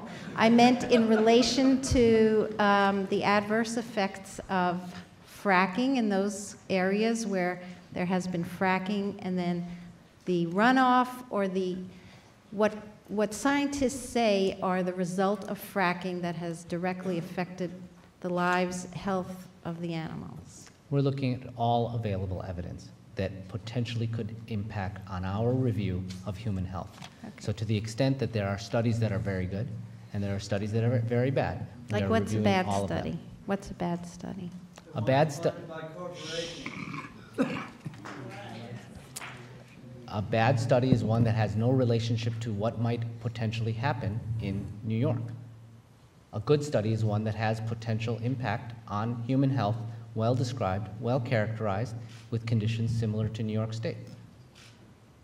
Okay, but conditions in New York State aren't set yet. That's right? exactly the point. So how do you... That's why I'm not done yet. Well, I mean, which comes first? It's a work in progress. To the extent that what I've said in the past is that with human health, I'm not willing to take any chances. And I will take the time it takes. There are, for example, large studies coming out from the feds on water impacts related to health. When there is a tipping point of data that can point you one way or another, my report will be ready. As of today, there is no tipping point. Okay, can you describe what the tipping point might be? And I'll tell you why I keep asking you this is because so many people around the state are very anxious to hear where this administration comes out on this issue. You know that there's a wealth of opposition. There are some who are for it, but those, of course, are usually have a personal stake in it or a monetary stake, as in the corporations. But if this goes forward and there's a mistake, it's not something we can take back. So I understand you're interested in having a robust study come out. So to the extent that as we're guided by the science, we attempt to do what we do in a space where we're objective, we're clear, and it's reproducible, to the extent that when we're done, anyone can challenge any or all of our assumptions. That will be an opportunity for you and everyone else to say, this works, this doesn't work for me. Right now, it's very emotional, and we're staying away from the emotions. We're sticking to the science as much as possible. I don't have a date because I don't know if the one definitive study on health is going to come out tomorrow or it'll never come out. The reality is there is an accumulating body of evidence. It's changing over time. The studies that you referred to go back to 1996 in terms of human health. There are other studies that are more recent. The nature of the industry has changed over time. It is a moving target. And so I don't have a tipping point clarified until I see it. And the point is, it will be public at some point. When it is public, everyone will have an opportunity to look at all of the assumptions, all of the studies included, and challenge any or all of our findings. Thank you. Wait, I'm sorry, I have one sentence. I have... You said two questions to me. I'm sorry, I meant one topic. My one final thing is I have a packet here of 150 peer-reviewed studies that just came out in 2013, compiled by physicians, scientists, and engineers for healthy energy. So I'd like to submit them on the record for your perusal and the people in your department to look for. They are recent studies, which I think will be helpful in your study. Thank you. Thank you.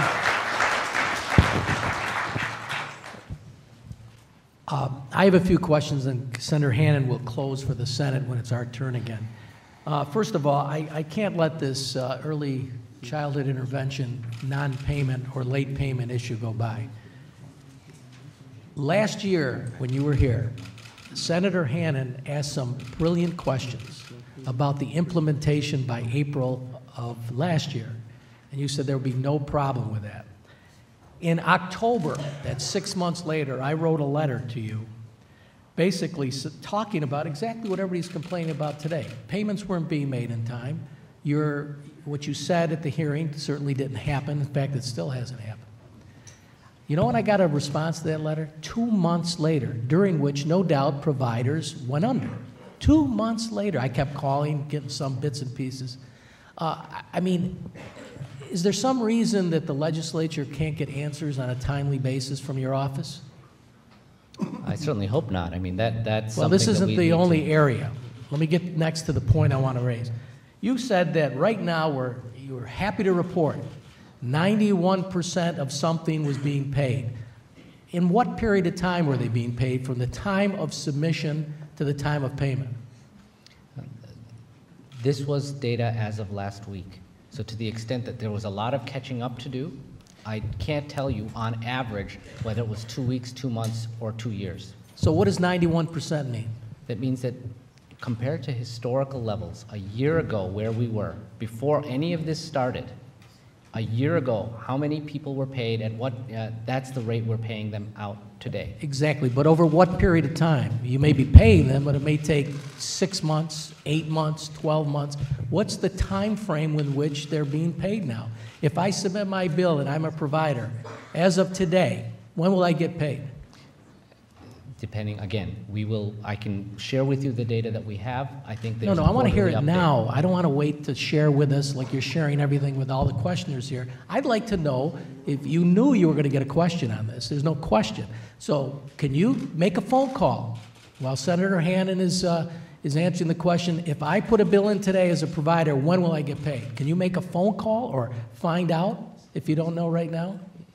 It will depend, yes, but it will depend on the type of provider you are, who you're getting paid by, which part of the state, and that's part of the Well, problem. tell me each type of provider and what the time frame is for each type of provider. Can you get that information? There can't be an infinite number.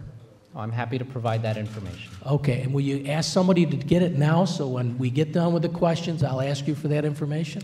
Brad Hutton's in the audience, and we will ask him to follow up and see what he can get. And I'll be asking you that again. The other question that I really, Brooklyn has a strong delegation in the state legislature. And I look at these numbers of the monies that have gone into saving Brooklyn hospitals. It is unbelievable. It is truly unbelievable. I know upstate in Syracuse, we merged one hospital with another, so we have 3 hospitals rather than 4, and they're cutting beds on a daily basis. Let me just read you something that's really caught my eye. In recent months, employees at the Central Brooklyn Hospital have come to know a level of adversity uncommon even in crisis-bound world of New York City health. As the hospitals repeatedly run out of money for even basic supplies, doctors at Interfaith Medical Center have pitched in to purchase everything from medicines and sutures for replacement. Interfaith is suffering more extremely from the woes, and it may go out of business. This was in the New York Times, March 20th, 1989. And since that time, money has been thrown in and thrown in and thrown in to hospitals in distress. In 2010, there was a merger with Litch. Any logical human being would have seen that that was impossible, that you are buying a dead hospital with millions of costs and making the rest of the system pay for that incompetence and inefficiency. There had to be a solution other than just create a bigger problem. So what I'm asking you now, and what bothers me most, and this is why I'm so agitated about this, the upstate, there's a world other than Brooklyn and other than New York City. And these hospitals are getting cut year after year after year. They consolidate, they try to do things more efficiently, and rather than rewarded for their competence, additional money keeps flowing into these loss leaders without a plan that makes any sense or that you're willing, or somebody's willing to implement. So what do I tell people at the Upstate Medical Center? It's at the other universities that have hospitals. What do we tell them as to why this is a fair system? With the DSRIP, with the waiver, we are going to be tied to very specific deliverables by the federal government. Dollars will flow based on meeting objectives. Dollars will continue to flow if meeting objectives are continued to be met. So to the extent that there are objective criteria that the feds are going to hold us to, we're not going to get the $10 billion as a check. We're going to get money to make transformation, and as transformation proceeds, only then will more money flow. So this is an objective criteria outside of New York's control, negotiated with the feds to transform systems, not save hospitals. Do you have the objectives right now? Those are the objectives. The very specific high-level objectives have been agreed to. Reductions in hospital admissions. All right. Of Do you certain have levels. something in writing to that effect? Absolutely. Well, no. That's the point, is we haven't gotten the waiver or a commitment letter from All right. them. When you get that, could I Within have 30 it? days. Okay. When you have it, would you get that to me? Now, what about those hospitals that I've been referring to before that have done the right thing? And when the state says you got to consolidate, you got to operate more efficiently, you got to cut the beds, you got to do everything necessary to make yourself more. Now they're done. They've done it. What do? Just sit by while more money is being spent? No, good for them. And they shall continue to succeed. And they will be responsible, they will be recipients of the $1.2 billion. And there is more than enough hospital admissions that still need to be cut out of the rest of the state that they won't also have a chance at this money. The federal waiver will be statewide. So they have to show additional efficiencies to what they've performed up to this point to get more dollars? There are vast underserved populations of behavioral health all across That doesn't the answer state. my question. My question That's is simply an example this. of what the upstate's folks can do to draw down funding.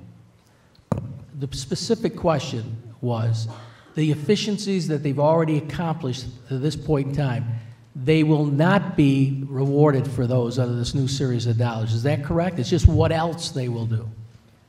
I think that's not the way I would phrase the question is slightly different. No, I'm asking the question. You phrase the answer. You phrase the answer. It's not about being punished for doing good.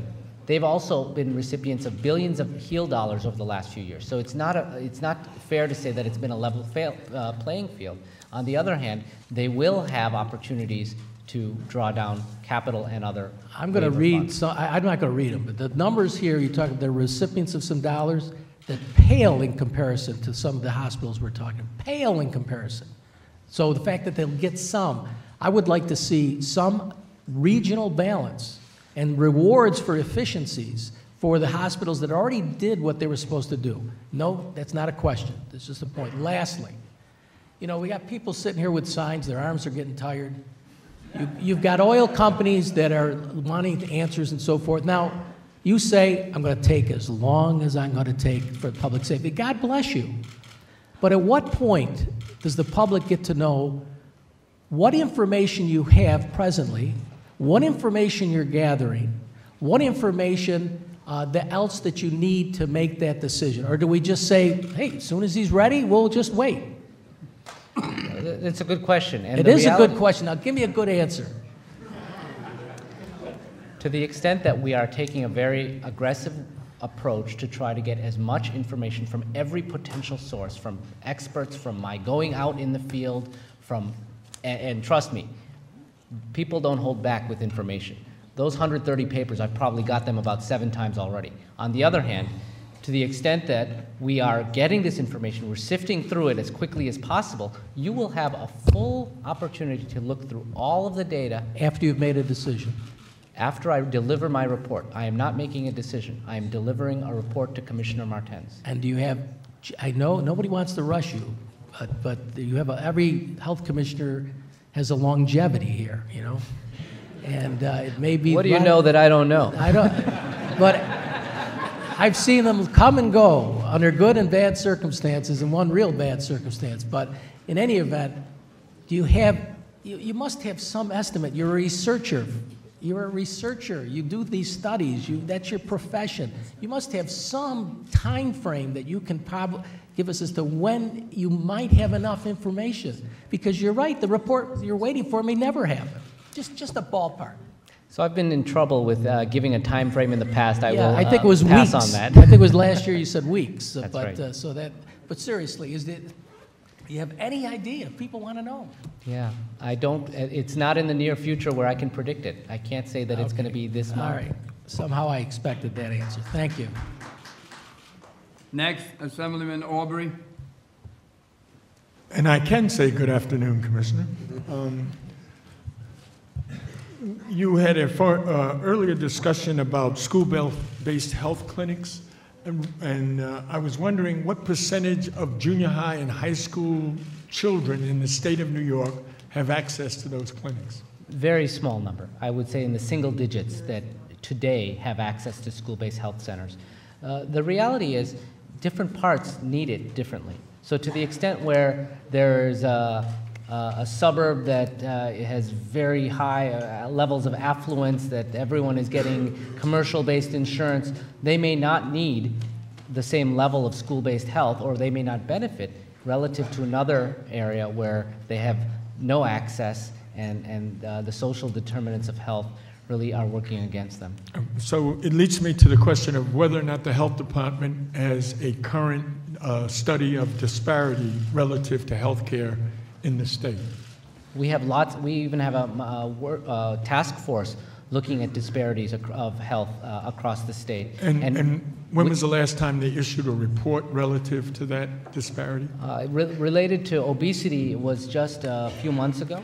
And to the extent that now with the Medicaid redesign, we are actually collecting data for the first time ever on race and ethnicity and language across almost all of our programs. We'll have a much richer data set to address disparities across all our programs. And when will that be issued, following our concerns about other reports that have to be issued?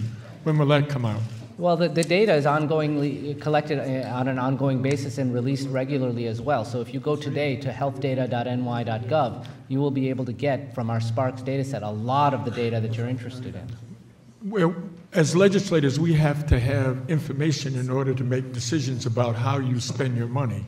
How do we do that if we don't have accurate information at the time that decisions are being made? Well, I'm happy to provide you with any information you'd like at any time, to the extent that we are actively interested and involved with Yvonne Graham leading the charge in my office to work on issues related to disparities in minority health. This is something we take very seriously, something that the system has engaged in because they also understand the missed opportunities of keeping people healthy and lowering costs. It's our vision of the triple aim fundamentally requires addressing the social determinants of health and minority health. We're very interested in these issues. So we'll look forward to getting some contact with him and a communication. The other, I'd like to switch up to, what is the relationship between the health services provided by the correctional institution of this state and your department? I am actively involved in communication with folks in corrections on both in prison and in jails on the health services provided. They have been leaders in telehealth, for example, which we can learn in the rest of the state from the experience of prisons and jails. On the other hand, there are also opportunities that we're working on right now where when folks are released, they have a continuity of coverage through Medicaid. And so there are several issues we're working on together to improve the continuity of care. The status of HIV and Hep C in our correctional facilities, how is that going? And are we, that work that you indicate is going on relative to individuals who are released, the connection between community health care providers and those who may be leaving those facilities with either one of those diseases? Absolutely, and we're very lucky and proud to have more work around hepatitis C recently, not just HIV and AIDS, with additional aggressive testing and now new treatments available for the very first time. Lots of folks have been waiting for these treatments for hepatitis C, and we look to expand treatment so that folks can get, many more will even be cured. Are individuals who with Hep C and are incarcerated now receiving those treatments? My understanding is that the very newest treatments have just come out over the last few months. I'm not aware of whether they're being used or not. I anticipate that as part of any comprehensive program, they would be. I don't have the answer to that. Perhaps Corrections does. In the past, I was aware that individuals who were incarcerated weren't being treated and were deferred treatment because of the problems with the nature of treatment. So would you be responsible? Would you be the responsible party to ensure that individuals who were suffering from Hep C received that treatment while they were incarcerated as opposed to waiting until they were released? I mean, as a physician and as a doctor, as the state health commissioner, I'm looking to improve their care, and I'll work with docs. I can't say that legally I'm responsible for their care, but I would do anything and everything in my power to make sure that they have the full spectrum of services that they need. Why wouldn't you be legally responsible as health commissioner for ensuring that our citizens, they are citizens, receive the same kind of quality of care anywhere they're located? I agree with you, absolutely. We should ensure the highest quality of care, regardless of location, and more importantly, for that population, it's about continuity. They fall out of the system when they get discharged. They fall out of the system from prison to jail to community, and it's those continuities, those handoffs, which is where we're spending time to make sure. I'm concerned about the legality issue here. Do we need to change the law to make you the responsible health professional for the care of individuals who are incarcerated? If it is not now you are someone who is vetted by the legislature to have your job. The health commissioner or the health provider for docs is not so required. I believe I am responsible. I believe that I will continue to do what I have done, which is meet regularly with folks at all levels to continue to visit Rikers Island and other upstate facilities, as I have done, to continue to make sure that the gaps in care are addressed, if they exist, and that we can continue to be the national leaders in providing high-quality health care across the continuum. Thank you very much. Just to only tell you that being a leader in this issue may not be so great considering the state of health care around the country for individuals who are incarcerated. So we want to be more than just a leader. Thank you. Thank you. Senator Hannan to close. On your side. On our side. Thank you, Commissioner. Your patience is really admirable, and as is your eloquence. You're certainly not the commissioner from 2 years ago. I have a number of different things to ask because this is a chance for the legislature to raise all the concerns, and no matter who the governor is, unfortunately, we don't get the response but for the budget cycle. I would note for the record, I was very pleased for a couple of things that you've been doing. The prevention agenda, which the department did on its own, I think sets great goals, great metrics, can lead the state to new things in terms of health. Governor's proposed the organ donation registry in a public-private partnership. We're already the least successful organ donation state in the nation, and we need to ramp that up, and I was glad you made that initiative. You've been very cooperative in regard to all of our questions and information about Lyme disease and what the department is doing. It goes much beyond the research. Obviously, though, there's more to be done, which is why we have a task force. But there's a few other things that I have in no particular order. I wanted to back up Senator Young's concerns about the Lakeshore Hospital situation, the Pittsburgh medical system.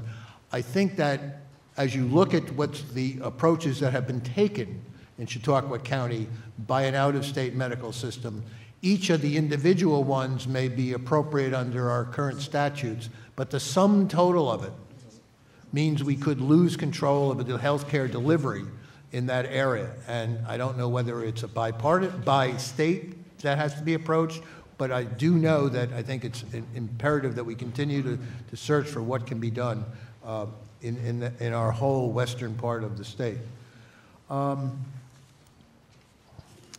You made a note that in regard to the exchange, that you said it's high quality and low cost and you might join in a few years. I would tell you not yet. Senator Golden was much restrained. We've had a roundtable and a hearing in regard to how the exchange is rolling out, and people are really at a loss. At a loss for the money they didn't expect to pay, at a loss for the doctors they don't feel they can access anymore, or they don't even know this yet, what drugs they can get. The metrics of this are really been set by the federal government, and in fact, some of the enrollment that's been impeded New York has been that they don't have a Spanish website. Now, there's information in Spanish, but if you want to go through and enroll, that's not there. And given our population of people who speak Spanish, and probably there's 22 other major languages that ought to be addressed, we really need to move forward, and they are the bottleneck on that. Basic health plan. Senator Kruger raised this. I would say the outside studies that were done on different foundation and suppositions. I would look for a lot more serious work as to whether or not there's savings that can be made and there's better health care. We've been very supportive in the Senate Republicans to advance increased coverage, but I'm not convinced on this. Despite the wonderful name, Basic Health Plan, it's not so basic, it's not so simple, and it's very complicated. We certainly want to get that care to the population affected. I'm not so sure this formula is the way to do it.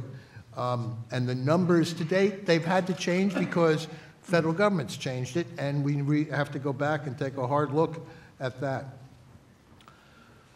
The $1.2 billion. I don't want to say this, I don't want to throw a wet blanket on the situation, but I would hope that if the federal waiver doesn't come through, that we would still be able to have a capital program in the state to provide monies for the hospitals that need it. And I don't mean just to go to the traditional list of Brookdale, Interfaith, Kingsbrook, Litch, and University Hospital at Brooklyn. We obviously have hospitals throughout the state, and that's why last year we championed critical access hospitals under the VAP program. There was an agreement for $5 million, but not a nickel of that has flowed. And we have hospitals, North Country, which you've had a commission on, up and down the Hudson River, western part of New York, not only Chautauqua, but up in Erie. So there is a need to really address this all over the state, as well as address what you just talked about before, the public perception of when you have if you get a waiver and you cut down hospital admissions, you're not going to need buildings that are empty, and what will happen to all of that. The one thing we haven't talked about at all today is the impact on the healthcare system if the proposed closure of psychiatric hospitals is carried out. I have only seen some partial plans. I am told there's money that's going to follow the patients, but I haven't seen anything concrete. I think any action would be far too premature. And especially in looking at the different areas affected, I don't know what's going to happen to the safety nets for those who need psychiatric care, especially on an acute basis, especially children, because to a person, anecdotally, but more than just a few, ask hospitals, are you prepared? Do you have capacity? Can you do anything? And they all say, we do not have the capacity to do this. And so we've been marrying the mental health system with the health system, both under Medicaid and combined services. Look at what we're going to do for the new proposed, the HARPs and things like that, and behavioral health plans. But the whole discussion in regard to psychiatric hospitals is as if the regular physical health system doesn't exist. And it's mind-boggling.